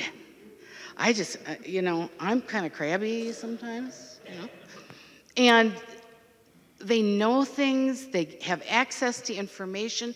If they don't know something, they tell you, you know, but I'll get it for you. And bingo, like you have it very short period of time later, it's great. The other thing I've learned here in 12 years is that we all, everybody in this room, including staff, including up front here, you guys, everybody is here for the same reason. We want a great Minnesota. We want a great place to live. We want to help the people that live here. And we all do it in a different way. We all have different ideas about how you get to that place. And you know what? It's okay. That's good. And if it stirs us up a little bit, yay, good. A little emotion, a little passion, that's good stuff. That's what keeps us, our hearts beating. A couple of years ago, I had triple bypass surgery. I had no symptoms. Oh, women don't have many symptoms commonly. So after session was over, I went to the doctor, and because I thought I was having gallbladder problems. No, I wasn't. I was having heart problems. And I went in almost immediately because they found significant blockages. Greg Davids reminds me he had quadruple bypass surgery, all four. Me, I just had triple, you know. Anyway, that was 2 years ago. This spring, early, before we went into session, I was up north with my daughter at our cabin in Lutzen, where you're entirely invited if you're ever up in that area. I'm in the phone book. If you want the phone number, give me a call. Whatever, I'll give it to you. Anyway, I was having some shortness of breath. My ankles would get a little swollen at the end of the day. Nothing big, nothing big. My daughter, Caitlin, who is just like me. It's revenge, my mother said. She said, Mom, call the cardiologist. Call the cardiologist. And I'd say, oh, yeah, whatever. Shut up, kid, you know. Go walk my dog, you know, whatever. But she really got on me, and I did call, and I made an appointment. I went in. And they found one of the bypass vessels was blocking. And it was filling up with, so they roto-rooted it, and that's not a medical term. But, and shoved a stent in there and put me on blood thinners, and I stayed in the hospital a couple nights. Anyway, I had made a commitment to run again. I made a commitment at the precinct caucus night that, yeah, I'm gonna make it 2 more years. Well, then I had this stuff happen, and I realized, you know what? I need to take care of myself. I'm a type 2 diabetic, and I've had diabetes for 17 years. It's in my family, and it's a killer. It eats your heart up. So that's what I'm gonna do.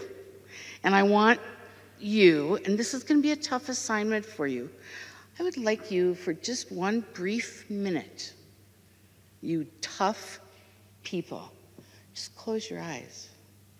Just close them. You can do this. Oh yes, even you, Lesh, can do this. Close your eyes. Close your eyes. Close your eyes.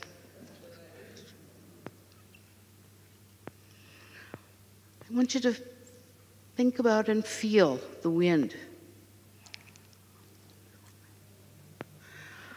I want you to smell the pine trees that the wind is rifling through. I want you to hear the water lapping over the rocks at the side of the lake. I want you to imagine an eagle catching a downdraft, coming up, soaring through the sky. I want you to imagine the howl of a wolf a ways away. That's where I'm going to be. You can open your eyes now. The thing that I did while I was here, I like to think, is that I really worked hard for kids that are on the edge, that are not your instant success stories, that have to work a little harder because school doesn't really agree with them. One of the things I'd like to leave you with is lead with your heart, please. Lead with your heart. Thanks.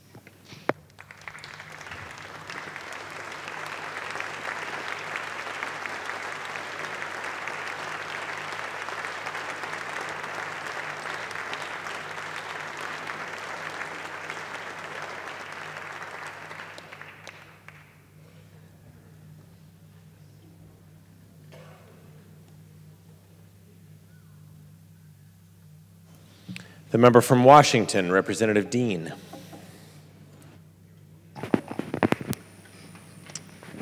Point of parliamentary inquiry. State your point of parliamentary inquiry.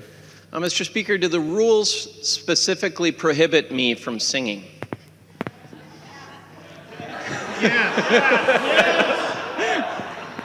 Unfortunately, they do not. Well, we've had a request anyway. So, Mr. Speaker, I just want to start by thanking the front desk staff here in this building and the people behind the wall in the revisers area and all of the folks who make this chamber work, because they are the people here every day. They're here when we leave at night, and they really make things operate. And so, to the clerk, to all the folks up here and the people who make this building work, I really just want to say thank you from the bottom of my heart. And for all the people who clean the building, the people who cooks, everybody here is really special, and we all say thanks, and we you know, I hope people who are here actually take that to heart, and as time goes by, remember to say thanks, not just when you leave. I was actually born in Representative Eklund's district, and some people know that and some people don't, in the little town of Ely. I was the third son of Jim and Jane Dean.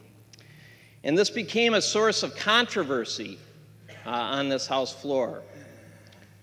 And Representative Rukavina specifically, well, he questioned that. He was the original birther. He was the Iron Range birther. He didn't believe that I was from the Iron Range until my mother copied my birth certificate and sent it to him.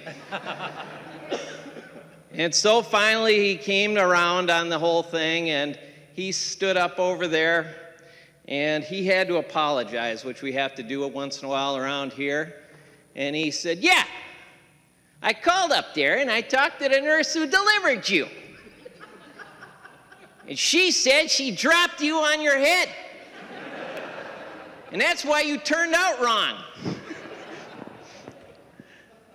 So my mom and dad moved down to Rice Street, about 2.5 miles north of here. My dad helped his dad run a bar, Dean's Bar. He was a 4th generation bar owner. So I grew up in Rice Street, up the street here. I sat on Schmidt beer boxes, loading the coolers, listening to people around the bar. And I enjoyed that. And, you know, as I looked down the street, I never would have imagined that I would be working in this building right here. If you were to tell me that as a little kid, I wouldn't have believed it. And if you would have told me that as a little kid, that the people down here that I'd be serving with make less sense than the people around the bar, I wouldn't have believed it. But that, in fact, is the case. And that's kind of the way it's supposed to be, too. I never thought I would be here. I never thought I would get to restore this beautiful building. Representative Dean Erdahl, thank you for your leadership and work in doing that. And not very many people get to say they leave the place better than they found it. But you actually can say that, and I was very proud to help you out a little bit with that along the way. So hats off to you and to all of the folks who were actually able to do this and to help restore this beautiful place a little bit. You know, a couple of miles up Rice Street, I met my wife Laura in kindergarten at McCarran's Lake Elementary School, a block away from the bar. And if you were to tell me that she and I would be traveling the state, running for governor, meeting with all of you folks, I wouldn't have believed that. I wouldn't have believed that we'd have the three greatest kids in the world, Marta, Jack, and Jane, helping us. But we do, and we have. And to all of the folks who's helped us along the way, the people who were there in the beginning and really helped us, we had a reputation as running very, very strong campaigns. My wife was the core of that. And she didn't like it when people tried to run against us.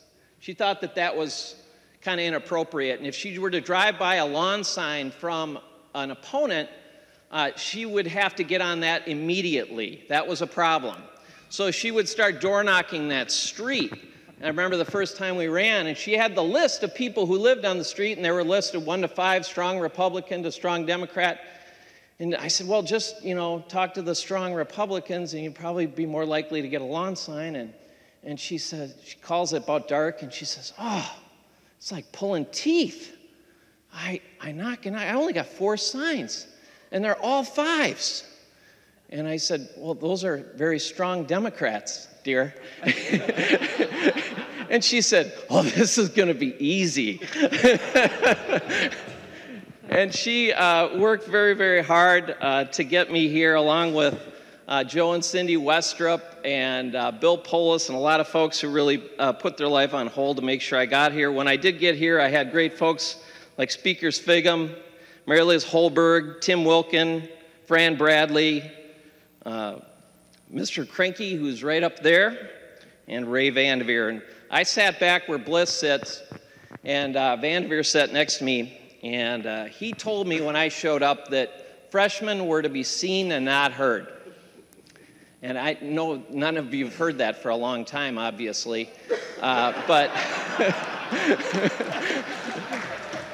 but that's actually kind of the way it was. And, but, you know, Phil, God bless his heart, he said, Representative Dean, correct me if I'm wrong, but did Representative Vandeveer just say freshmen are to be seen and not heard? And I said, yeah, that's what he said. He said, well, that is, in fact, not true. We don't want to look at you either. And so we had that tradition that's kind of gone now, but it actually helped. It helps out a little bit because there's 199 other legislators here, and there's a pretty fighting good chance that one of them knows more than you do about just about anything you're going to talk about at any given time. So it's a good idea to have an idea of what you're talking about before you get up and talk. And if your first impression is standing on the House floor and not in somebody's office asking for help, you're probably going to be off at a little bit of a disadvantage. And so I think that that was probably good advice back then, and it's probably pretty good advice now. But when I would think about this building and about coming downtown, and as a little kid from the north part, and my grandpa's bar, and the good people who sent us here, the good people sitting around that bar, the families, the bartenders who were there. Had a bartender my grandpa interviewed him, and he said, I'll be here on time every day, I won't drink behind the bar, and I'll only steal $20 a day. That's the kind of folks that really sent us here, the people we represent, and they are great people. And I wonder here how we're going to leave and we go out these doors, and we all do, and people will come back next year. And I really, really hope that when you do, you really recognize the people who are here, the people who serve you. I've had such great luck with folks who've helped me with my staff, and particularly my legislative assistants, my legislative assistant Shiloh Larson, Holly Iverson are just saints. Everybody who works with our committees are saints. They help us. You know, particularly me and others who are challenged with things like paper and trying to keep a hold of things, really do appreciate every single thing that you do. And it's such a thrill to work in this beautiful building, to work in this beautiful place. I hope we always remember that. And I hope that the people who come through these doors next year, when you get reelected, you walk up the front steps. You know, don't come around the sides and looking down at your phone. Walk up the front steps. Look up at the beautiful statue that was put there in 1905. It's a quadriga. It's 4 horses, and they're led by 2 women leading the prosperity of the state. And it represents the prosperity of the state as agriculture and industry. That's what those women represent. They're leading the state forward. Look at this beautiful building, the white marble, and say, I get to work here. This is where I work. What a privilege it is to represent the people back home. Come in and find your space. And when the gavel comes down and you feel the little tingle in the back of your neck, say, I get to work here and I get to represent my district. And when you go home, say, thank you, thank you, thank you to the 40,000 bosses who sent you here, because not a single one of them is ever here, and they are grateful for you being here. I live really close to the Capitol.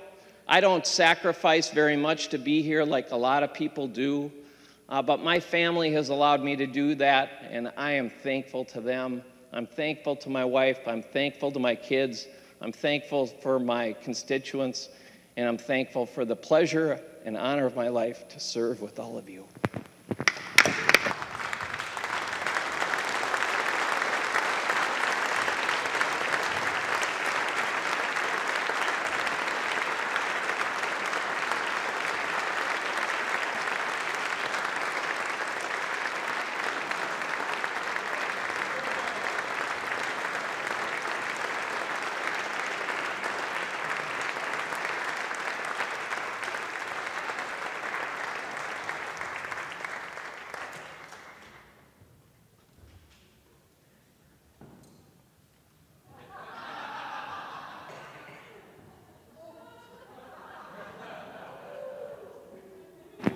Mr. Speaker, we have a new big dog of the pound.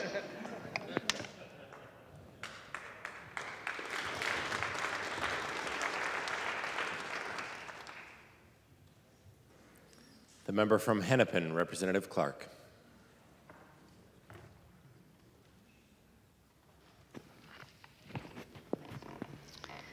Thank you, Mr. Speaker. Wow, going last is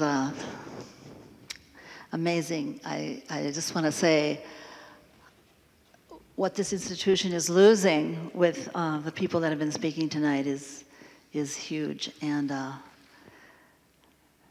know that makes space for new people to come in, and that'll be good too, but I am just so moved by the depth and passion and care that's been shared here tonight. And I wrote down a few things because I've been here a few years, and I was trying to figure out how to share them. And then earlier, when I went to print them, my computer failed, and Noble helped me recover some stuff. So I'm going to share something from notes that I have here. And I'm going to start with saying that, you know, when a lot of people have said to me, what are you feeling? You've been here so long. It must be bittersweet. There must be a lot of feelings you're having. And I have to say yes. But the major emotion that I have been experiencing as I've thought about saying goodbye to you all is gratitude. I just have a lot of gratitude for having had the opportunity to be with you all and with my constituents and with this institution. And so I want to kind of go through some thank yous to each of those groups and then end with my family. So let me just begin with my constituents. So over the course of nearly 38 years now, and that's 18 elections where I've been elected and re-elected, I've represented a district that's gone through a lot of changes. Boundary and name changes as the census and redistricting has dictated that. And cultural demographic changes as Minnesota has grown and changed. I was first elected in 1980, what was then District 59A, I think. It was on a platform of economic and social justice, and as was mentioned earlier, like most women and cultural minorities who get elected, I was recruited and asked to run. It wasn't something I grew up thinking, oh yeah, this is what I want to do when I grow up. I want to be elected to an official. So, but unlike most DFLers, I was recruited to run by a caucus within the DFL called the Farmer Labor Association. Some of you may know about that, and it may not surprise some of my colleagues who don't know about it because of the kind of positions and work that I do here. So that's an organization that wanted to strengthen the F and the L in the DFL. The FLA, as it was known, could claim a strong heritage, harkening back to the Farmer Labor Party that joined with the Democratic Party in 1944. It had elected farmer labor governors and Floyd B. Olson, and sent farmer labor senators and representatives to Washington, including Senator Elmer Benson. If you visit me in my office today, you can see Floyd B. Olson's statue right outside my window on the Capitol Mall. When I agreed to the FLA that I would run for the Minnesota legislature, I did make a demand of those dear recruiters. I said, I don't know how to do this job yet, so please stay with me. Come with me over there. And one friend actually made a documentary called Stay With Me. They followed me around for 6 months before my election and throughout the first 6 months of the session. And that documentary is available in the Minnesota Historical Society if you ever want to check it out. I look pretty different. I didn't have gray hair and all that. Before I got elected, I was much more comfortable being an activist in the streets. And I believed, as I still do today, that really deep change has to come from the bottom up. Really deep change. So that's the way I've liked to work. Being a bridge into this process and this place for my constituents. And sometimes I've joined my constituents in the streets too, joining them and doing that with civil disobedience, nonviolent civil disobedience. That's really important to me. And it's something we've talked about recently with some of the anti-protest legislation. 5 times I think we looked at here recently, right? So I want to thank you, my constituents. This has been a journey we've taken together. Some of those early constituents who recruited me to run are still near and dear to me, and I say thank you to them and to all the other grassroots constituents who've continued to stay with me as you've come to make your presence visible here at the state capitol when we work to pass some really tough legislation sometimes for our neighborhoods, for our communities. And that certainly stays with me today. For example, some of you probably met just this week folks from Little Earth who were here lobbying with me for the last few days. I brought them here so that they could be the face of the issues that we were working on. I want to thank them and other constituents who've been willing to come here to be present, to show us the face of the issues that we are bringing to the halls of the legislature. And I've done that because I have learned and seen that even the most difficult and challenging and tough legislation can pass. Hearts and minds can be changed. When people are affected, come and tell their stories and be authentic about that. I sometimes start speeches saying I got elected to the Minnesota legislature the same day Ronald Reagan got elected to be president of the United States. It's true. And then, of course, I mentioned that was the beginning of the reason that I started to understand as a young legislator that I wasn't going to be able to make revolutionary change overnight for my constituents, as much as I might want that to be the case. I learned some things take years, some 4 years, some 20 years, some have even taken nearly 40 years. Some have never happened. Some of the changes I've hoped for have never happened, but they're the basis and they have been the basis of some frustration and even anger and painful disappointment that I feel when I think about what I've not been able to accomplish with and for my constituents. But I'll talk with you later because I'm going to give an assignment to carry on some of that work. Still, these wonderful constituents have elected me every 2 years. In what was, after District 59, it was District 60B, then it was District 61A, and now it's District 62A. What a great district to represent. In my legislative agenda of working hard for economic and social justice has continued to be my legislative agenda through today. It's just gotten deeper and broader and actually more intense as I've grown with my district. With all its demographic changes, I have lived in the same Phillips neighborhood in South Minneapolis all that time. A neighborhood blessed with many immigrant communities coming and sometimes moving through. In the early 80s, many Hmong and then many Latinos, Latinx, who thankfully still continue to be my close neighbors. Now also a growing number of Somali neighbors.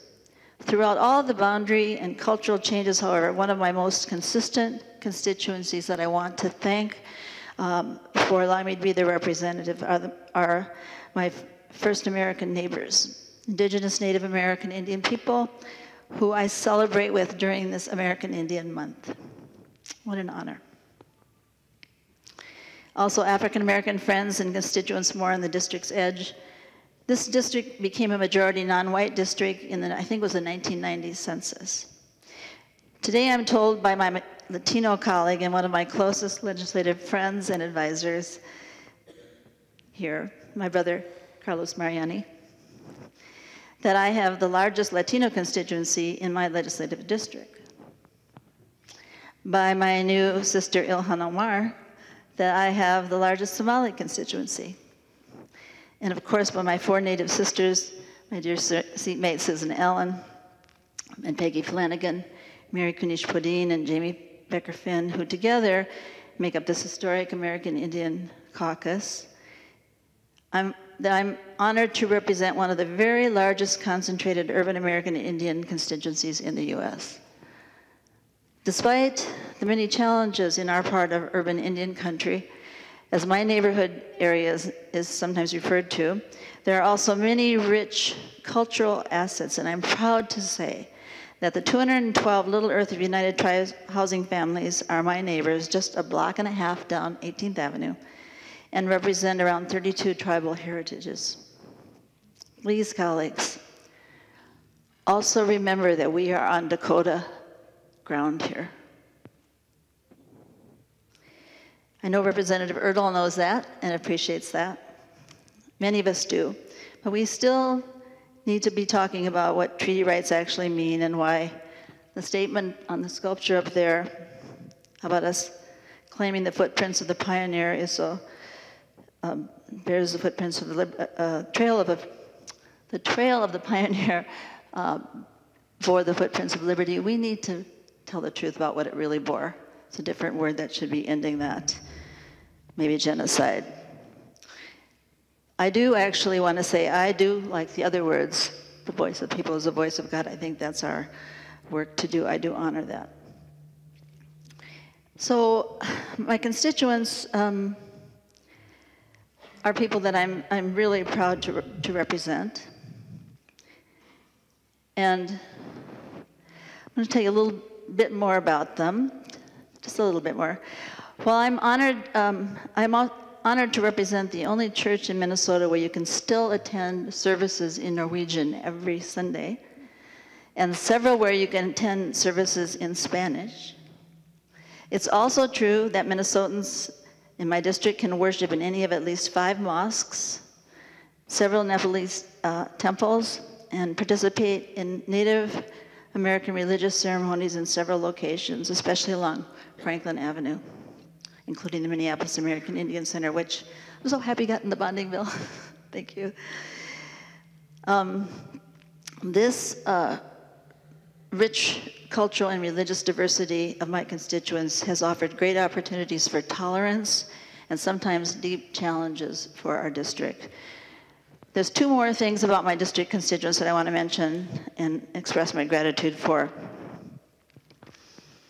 When I was first elected, it was suggested that since I was the first openly lesbian Minnesotan elected to public office, and there were no others in state legislators around the country at that time, it must also be the case that I represent and got elected by a concentrated LGBTQ population. In those days, we just said gay and lesbian. But that has never been true.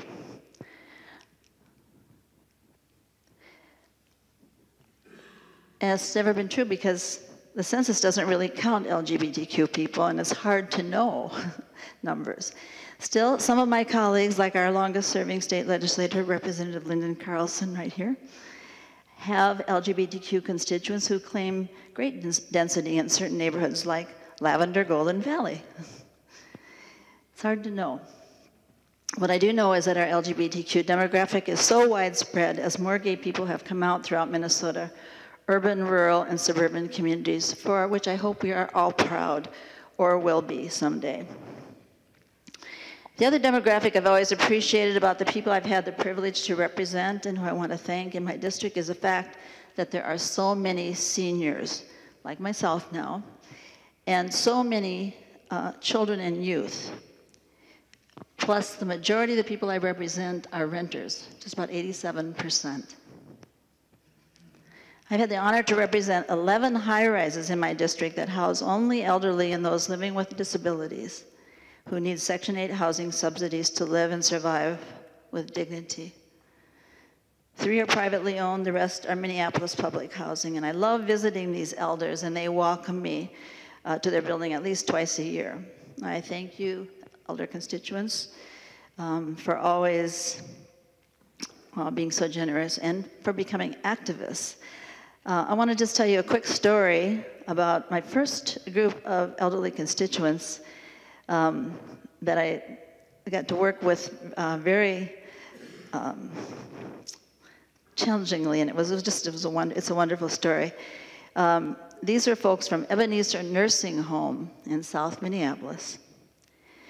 What they did, and I joined them, my first sit-in in the governor's office, Governor Perpich, they came to sit in Governor Perpich's office to try to get their personal needs allowance raised $5 above what it was. I've thought of them and their strategy as we've been considering the elder abuse issues recently, something to think about. My new colleague, Liz Olson, thank you for your leadership on that. It was a very impressive and effective presence for folks to change the law. I mentioned that we also have a lot of youth. I'll just say briefly, in my own neighborhood, we have about 6,000 children in my own East Phillips neighborhood. We are a very dense population of wonderful people. Today, District 62 is comprised of 3 complete neighborhoods, Phillips, Whittier, Stevens Square, and 10 blocks of a 4th neighborhood, Powderhorn Park. Some of you may know where some of these places are. So the broad culturally rich diversity of this district is such an honor for me to leave from and to go home to every day. I feel so lucky, and so I say thank you. Gracias, megich, mahasenet. And recently I learned a new word in Nepalese, which I wrote down, and I will find it in a minute.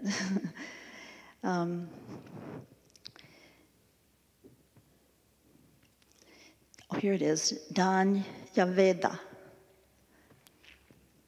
So I've greatly appreciated these active participants of my constituents, and I have appreciated that you've kept electing me to work with you these years, these 3+ decades. I have to say I've often been deeply challenged in this job. I will be, excuse me, I will be leaving some of that challenge to you, my dear colleagues. I now have to refer to my successor, whoever that may be, and I can't tell you because there's no endorsement yet, to consult with dear colleagues like Jim Dabney here, who smartly warns, don't mess with or underestimate East Phillips neighborhood constituents. Despite being the lowest income constituents, they know how to organize and make their voices heard. They fought for and got the East Phillips Park built and saved and expanded and reopened the Phillips Pool, which had been closed down. And they're still envisioning and fighting hard to get legislative help to rescue at least a part of an old warehouse, the former Red Depot, and turn it into an indoor urban farm with aquaponics and year-round agriculture, instead of a storage dump from my city's water pipes, which is their plan. That didn't happen this year, but it did get started last year, largely thanks to Representative Garofalo. Really appreciate that. You championed that incredible coalition of Native American, Latino, Somali, and low-income white residents of East Philip to get the architectural drawings done and the business plan happening. I've learned about this kind of organizing for legislation with my constituents, and I'm grateful for their leadership and their persistence. I'm humbled and sometimes I feel fierce about trying to be a voice with them, a bridge to help them figure out how to navigate this amazing legislative system that is still, I believe, one of the best claims to democracy in Minnesota. And Diane Loeffler, my knowledgeable and good friend from Northeast, reminds me that persistence, a trait we both share, is important and not to be underestimated, especially in those of us who are women of a certain age. Right, Mary Murphy? So I want to say thank you next to my colleagues. Many of you have become very special to me, like part of my family, and I will miss you as I leave here in January. I learned very early on that we would not always agree, but that we all need each other in various ways. A very wise colleague once gave me important advice in my first years of service here, and I want to share that with you and pass it on. It's been helpful to me and made it more possible to keep going when I felt disappointed or discouraged. He said, Karen, try to remember this. That person you disagree with so strongly today may be the person who you need or who needs you to vote with them tomorrow. So don't burn your bridges. It's been one of the best pieces of advice and information that I can pass along. Many of you certainly already know and practice this. There are times, certainly when I've had to just take a space from a colleague who I felt was very hurtful or even downright mean or bigoted. Still, it's important for me to remember those words and also some other words that my mother gave me about fighting religious bigotry and injustice. I want to say special thanks to my DFL caucus, so full of thoughtful, bright, and caring people, beginning with Melissa Hortman. You've been great.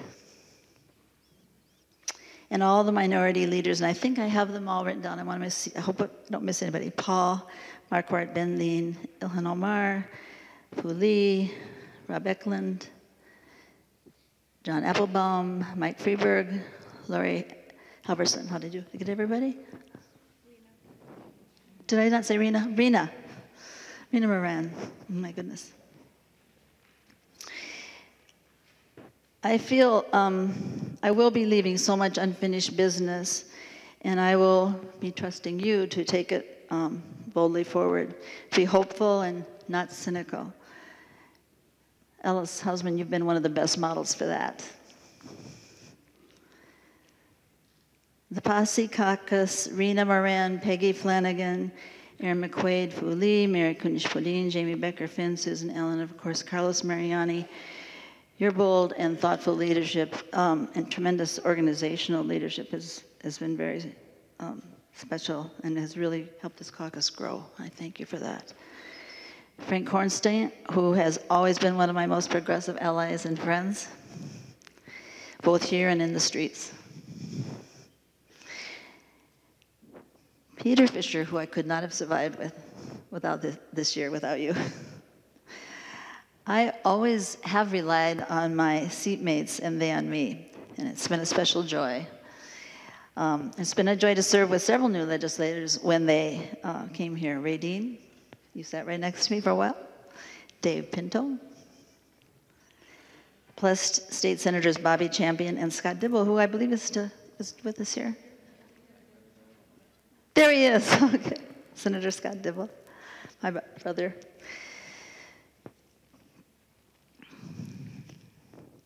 I want to also thank the Republican caucus, both leadership and individuals. And I'm not going to get to say everybody, but Speaker Dowd, thank you. Thank you for your leadership. Majority Leader Joyce Pepin, thank you. Thank you so much. There's a couple of other people who have become important Republican friends. I see Representative Hamilton isn't here right now, but I especially thank him for his work together on urban agriculture. He helped make that all possible, both Representative Hamilton and Representative Anderson, Representative Paul Anderson. Representative Fabian, who I call my little brother, for reasons that have to do with family resemblance and just plain connectedness. Bob Lunan, who tried to teach me how to play the bagpipes. I have a long ways to go on that. Representative Garofalo, I want to say something to you about the fact that we still have a walk together in our future somewhere in that field that I don't know where it is, so you'll have to take me there.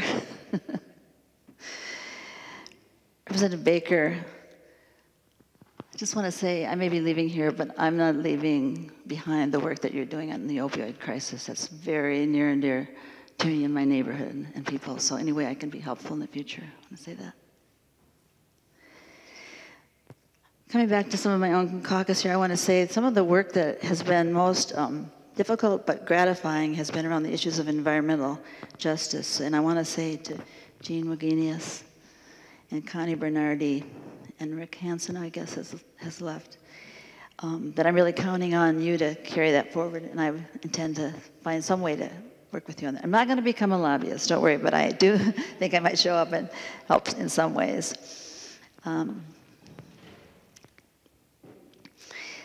Our little pod, Leon Lilly, was right there to be inspired. But I have to say what you're going through and how you're handling is so inspiring. Thank you.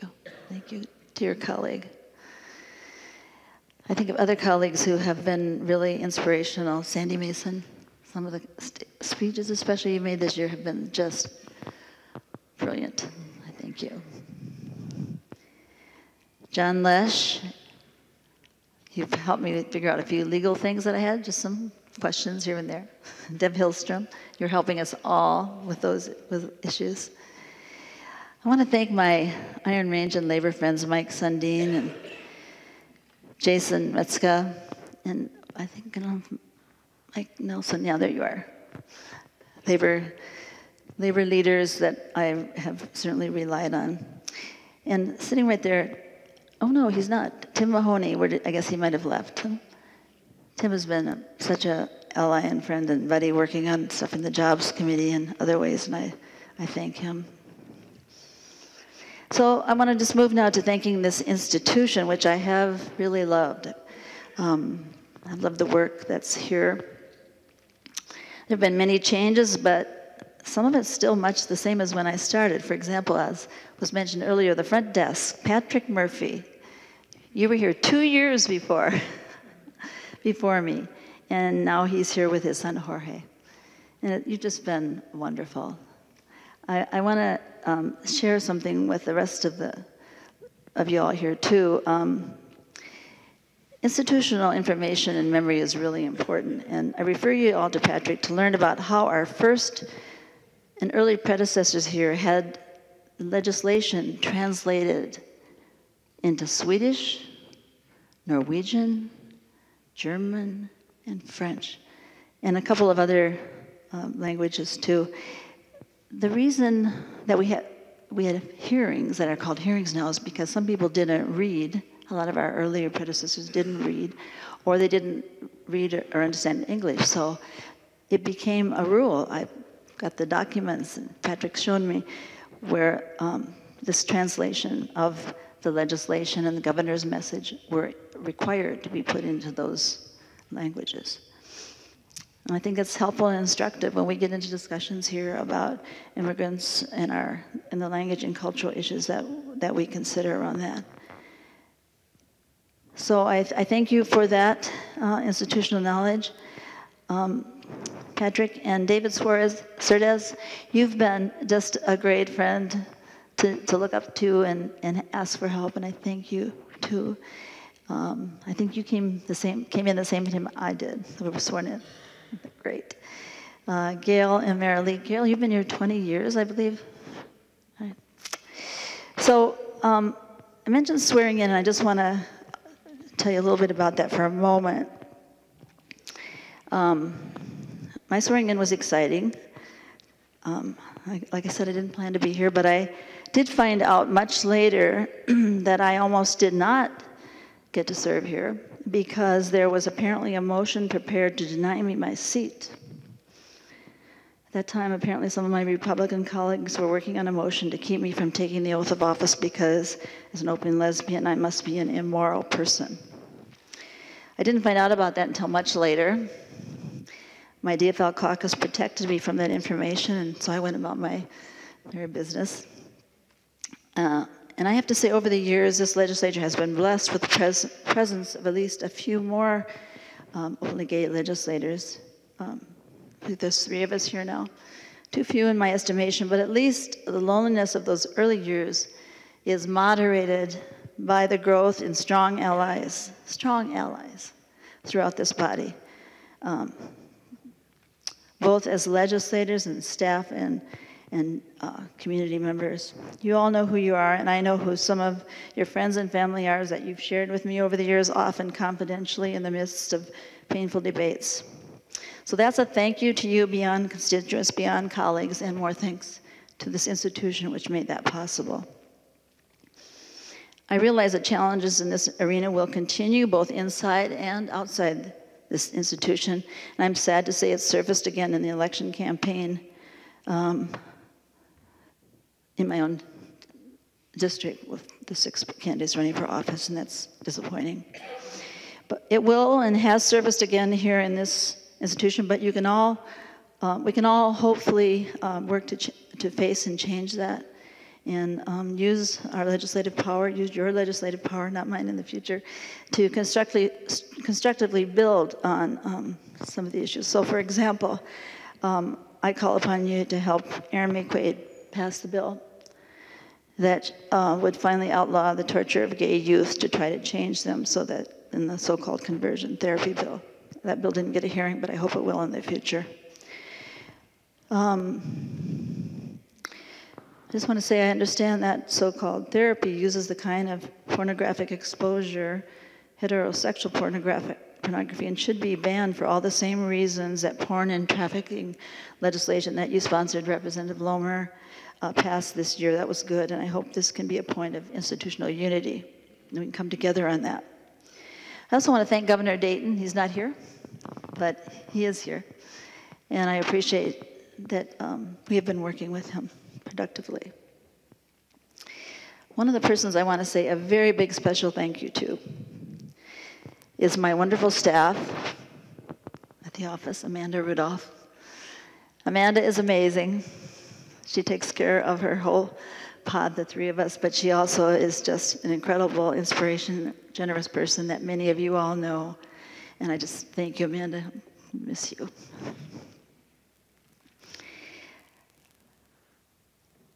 I want to say a couple other staff people that have been particularly helpful. Bennett, who's helped do our media, my media work. Noble, tonight you really came through, helped with the computer so I could have this document. Earlier, Bob Meyer was pointed out. Bob, you have been incredible working with you, and I thank you. You've been so good to my constituents and to others, and you're just a model, as was said earlier, professional. I want to thank our photographers, Andy in particular, and some of our researchers. Many of them have done so much work with me on the kinds of legislation I've worked on over the years. There's two that we particularly want to mention because they've done an awful lot of work. I've asked a lot of them, and that's Deb Dyson and Mary Whelan. So now I want to just turn to probably the most important thank yous that I can give, and that's to my family. Jacqueline is here tonight. I thank you for coming. I know you got up at 5 o'clock this morning to do farming out at the Women's Environmental Institute, which is the small nonprofit that I'll be spending some of my time with when I leave here. Jacqueline is my spouse, and she's the main reason I'm leaving at this time. We need more time together. We need more family time together. And some of that's going to be for fun, and of course, to continue our work with the Women's Environmental Institute. And that work is both urban and rural, so it doesn't necessarily take me all away from here. I want to thank one other wonderful person in my family who's here tonight, my dear sister, Cindy. Cindy, or Cynthia, as other people call her, lives up in northern suburbs, and I don't get to see enough of her. She's my baby sister, and I'm so anxious to spend time with you and your two boys who are 15 and 17 because they're growing right up, and I don't want to miss these years. I get to spend some time with them, but I need a lot more time. So that's one of the joys. And Cindy, when I called her and told her that I made the decision to retire, she was whooping it up, and so were every other single member of my family. They've been after me for a while. Jacqueline and I did make this decision about 2 years ago. But I said to her at the time, we need to not talk about this because I don't want to be a lame duck for 2 years. One might be enough. I wanted to mention Cindy this is not the first time she's been here. She's visited me, but she was also a page here in my first year in the legislature, came from Rock County, Laverne High School, where Representative Schumacher represents. So I'm going to wind up here with just some unfinished business that I would like to ask you to carry on in some way if you can. The first one is this whole area of urban farming. We've just started. We need to develop it. It is a very important food source for people in the city, especially low-income people, and there's a lot of energy coming out from that. I've especially appreciated, again, as I mentioned, Representative Hamilton and Representative Anderson, who actually took time to come and tour several urban farms, Muskegee-Gitagon, which is Ojibwe for Medicine Garden, and Little Earth of United Tribes in particular, and they also looked at the site for this East Village Indoor Urban Farm. So I think special thanks to you again, Representative Graffel, for understanding the whole point of that and how it works. But when I'm gone, I hope it can carry on. The second thing I feel sad that I could not make much headway at all in this area, and that is in the area of developing a really meaningful cancer registry. Some of you may know that I'm a cancer survivor, and my own experience just heightened my deep commitment to that issue. But here's the deal. Any of us who are on the cancer registry, because cancer is a reportable disease in Minnesota, any of us who are on there, the information is so shallow that it doesn't really help us understand or advance any sort of epidemiological information to try to understand where some of these things come from. What's missing that should be there is residential and occupational history. It's not a huge ask. I just ask you to work on that. Another area I'd like to ask you to carry on, and I've been working on this, well, I started about 20 years ago and then set it aside. This is the issue of reparations. I began with a proposal when Congressman Conyers first introduced that bill at the federal level. And I started the bill again about 4 years ago, because when I started the first bill, it was addressing descendants of slavery and how in Minnesota there are issues that have to deal with reparations. But at that time, the African American community said, let's just wait, we're not quite ready at the grassroots level yet. This time I added Native American genocide to it as well. And actually I have to say, there's great interest from both communities with this, and I hope it can go forward. I've had the bill in, but again, I didn't get a hearing on it. One of the other areas is childhood lead poisoning, and I will spare you all the information on that. We talked about it again yesterday, but we just need to deal with this problem that affects at least 700 kids in Minnesota every year. Swimming. One of the things I really wanted us to help do was to help make swimming something that our children had a right to learn in school. And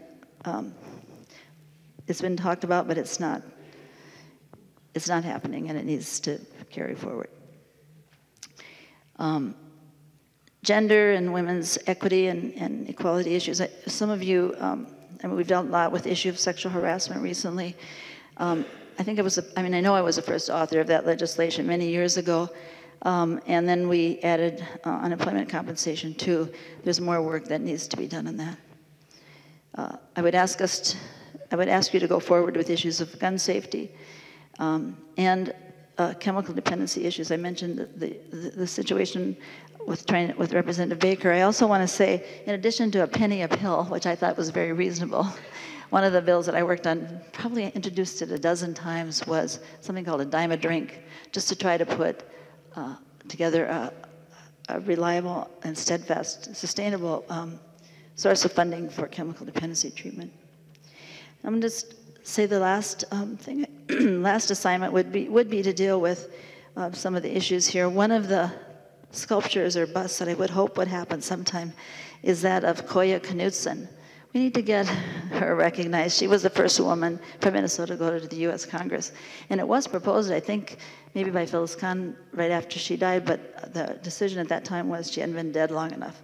She's been dead long enough now. We should go forward with that. Somebody please pick that up.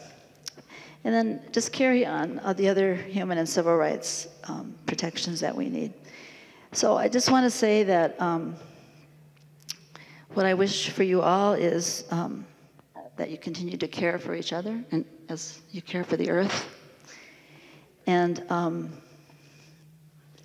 that peace and justice will be in your future, that you don't give up hope, because I do think hope and the willingness to believe that change can happen is such an important part of life. It's been one of my joys, and I would love to hear that it's still working here and is with you. Finally, I just love you all, and I thank you for this great opportunity to work with you and serve you. Bye.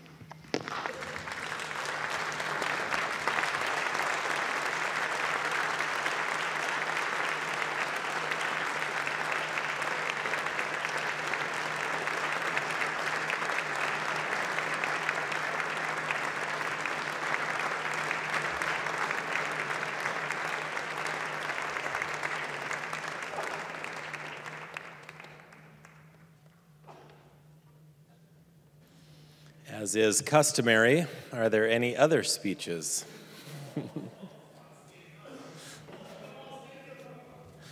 Any other speeches?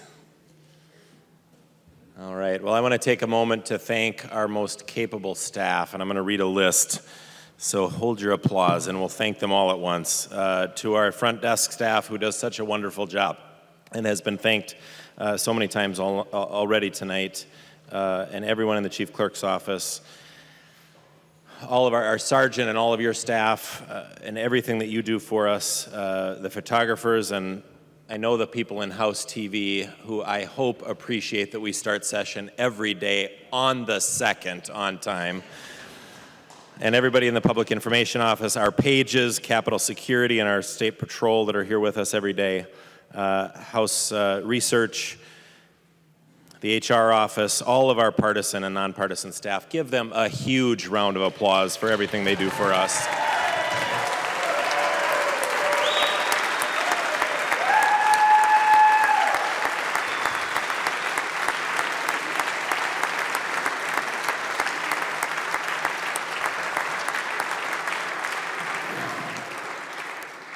Retiring members, thank you for your service and best of luck in the future. Everyone else, thank you for your service this session.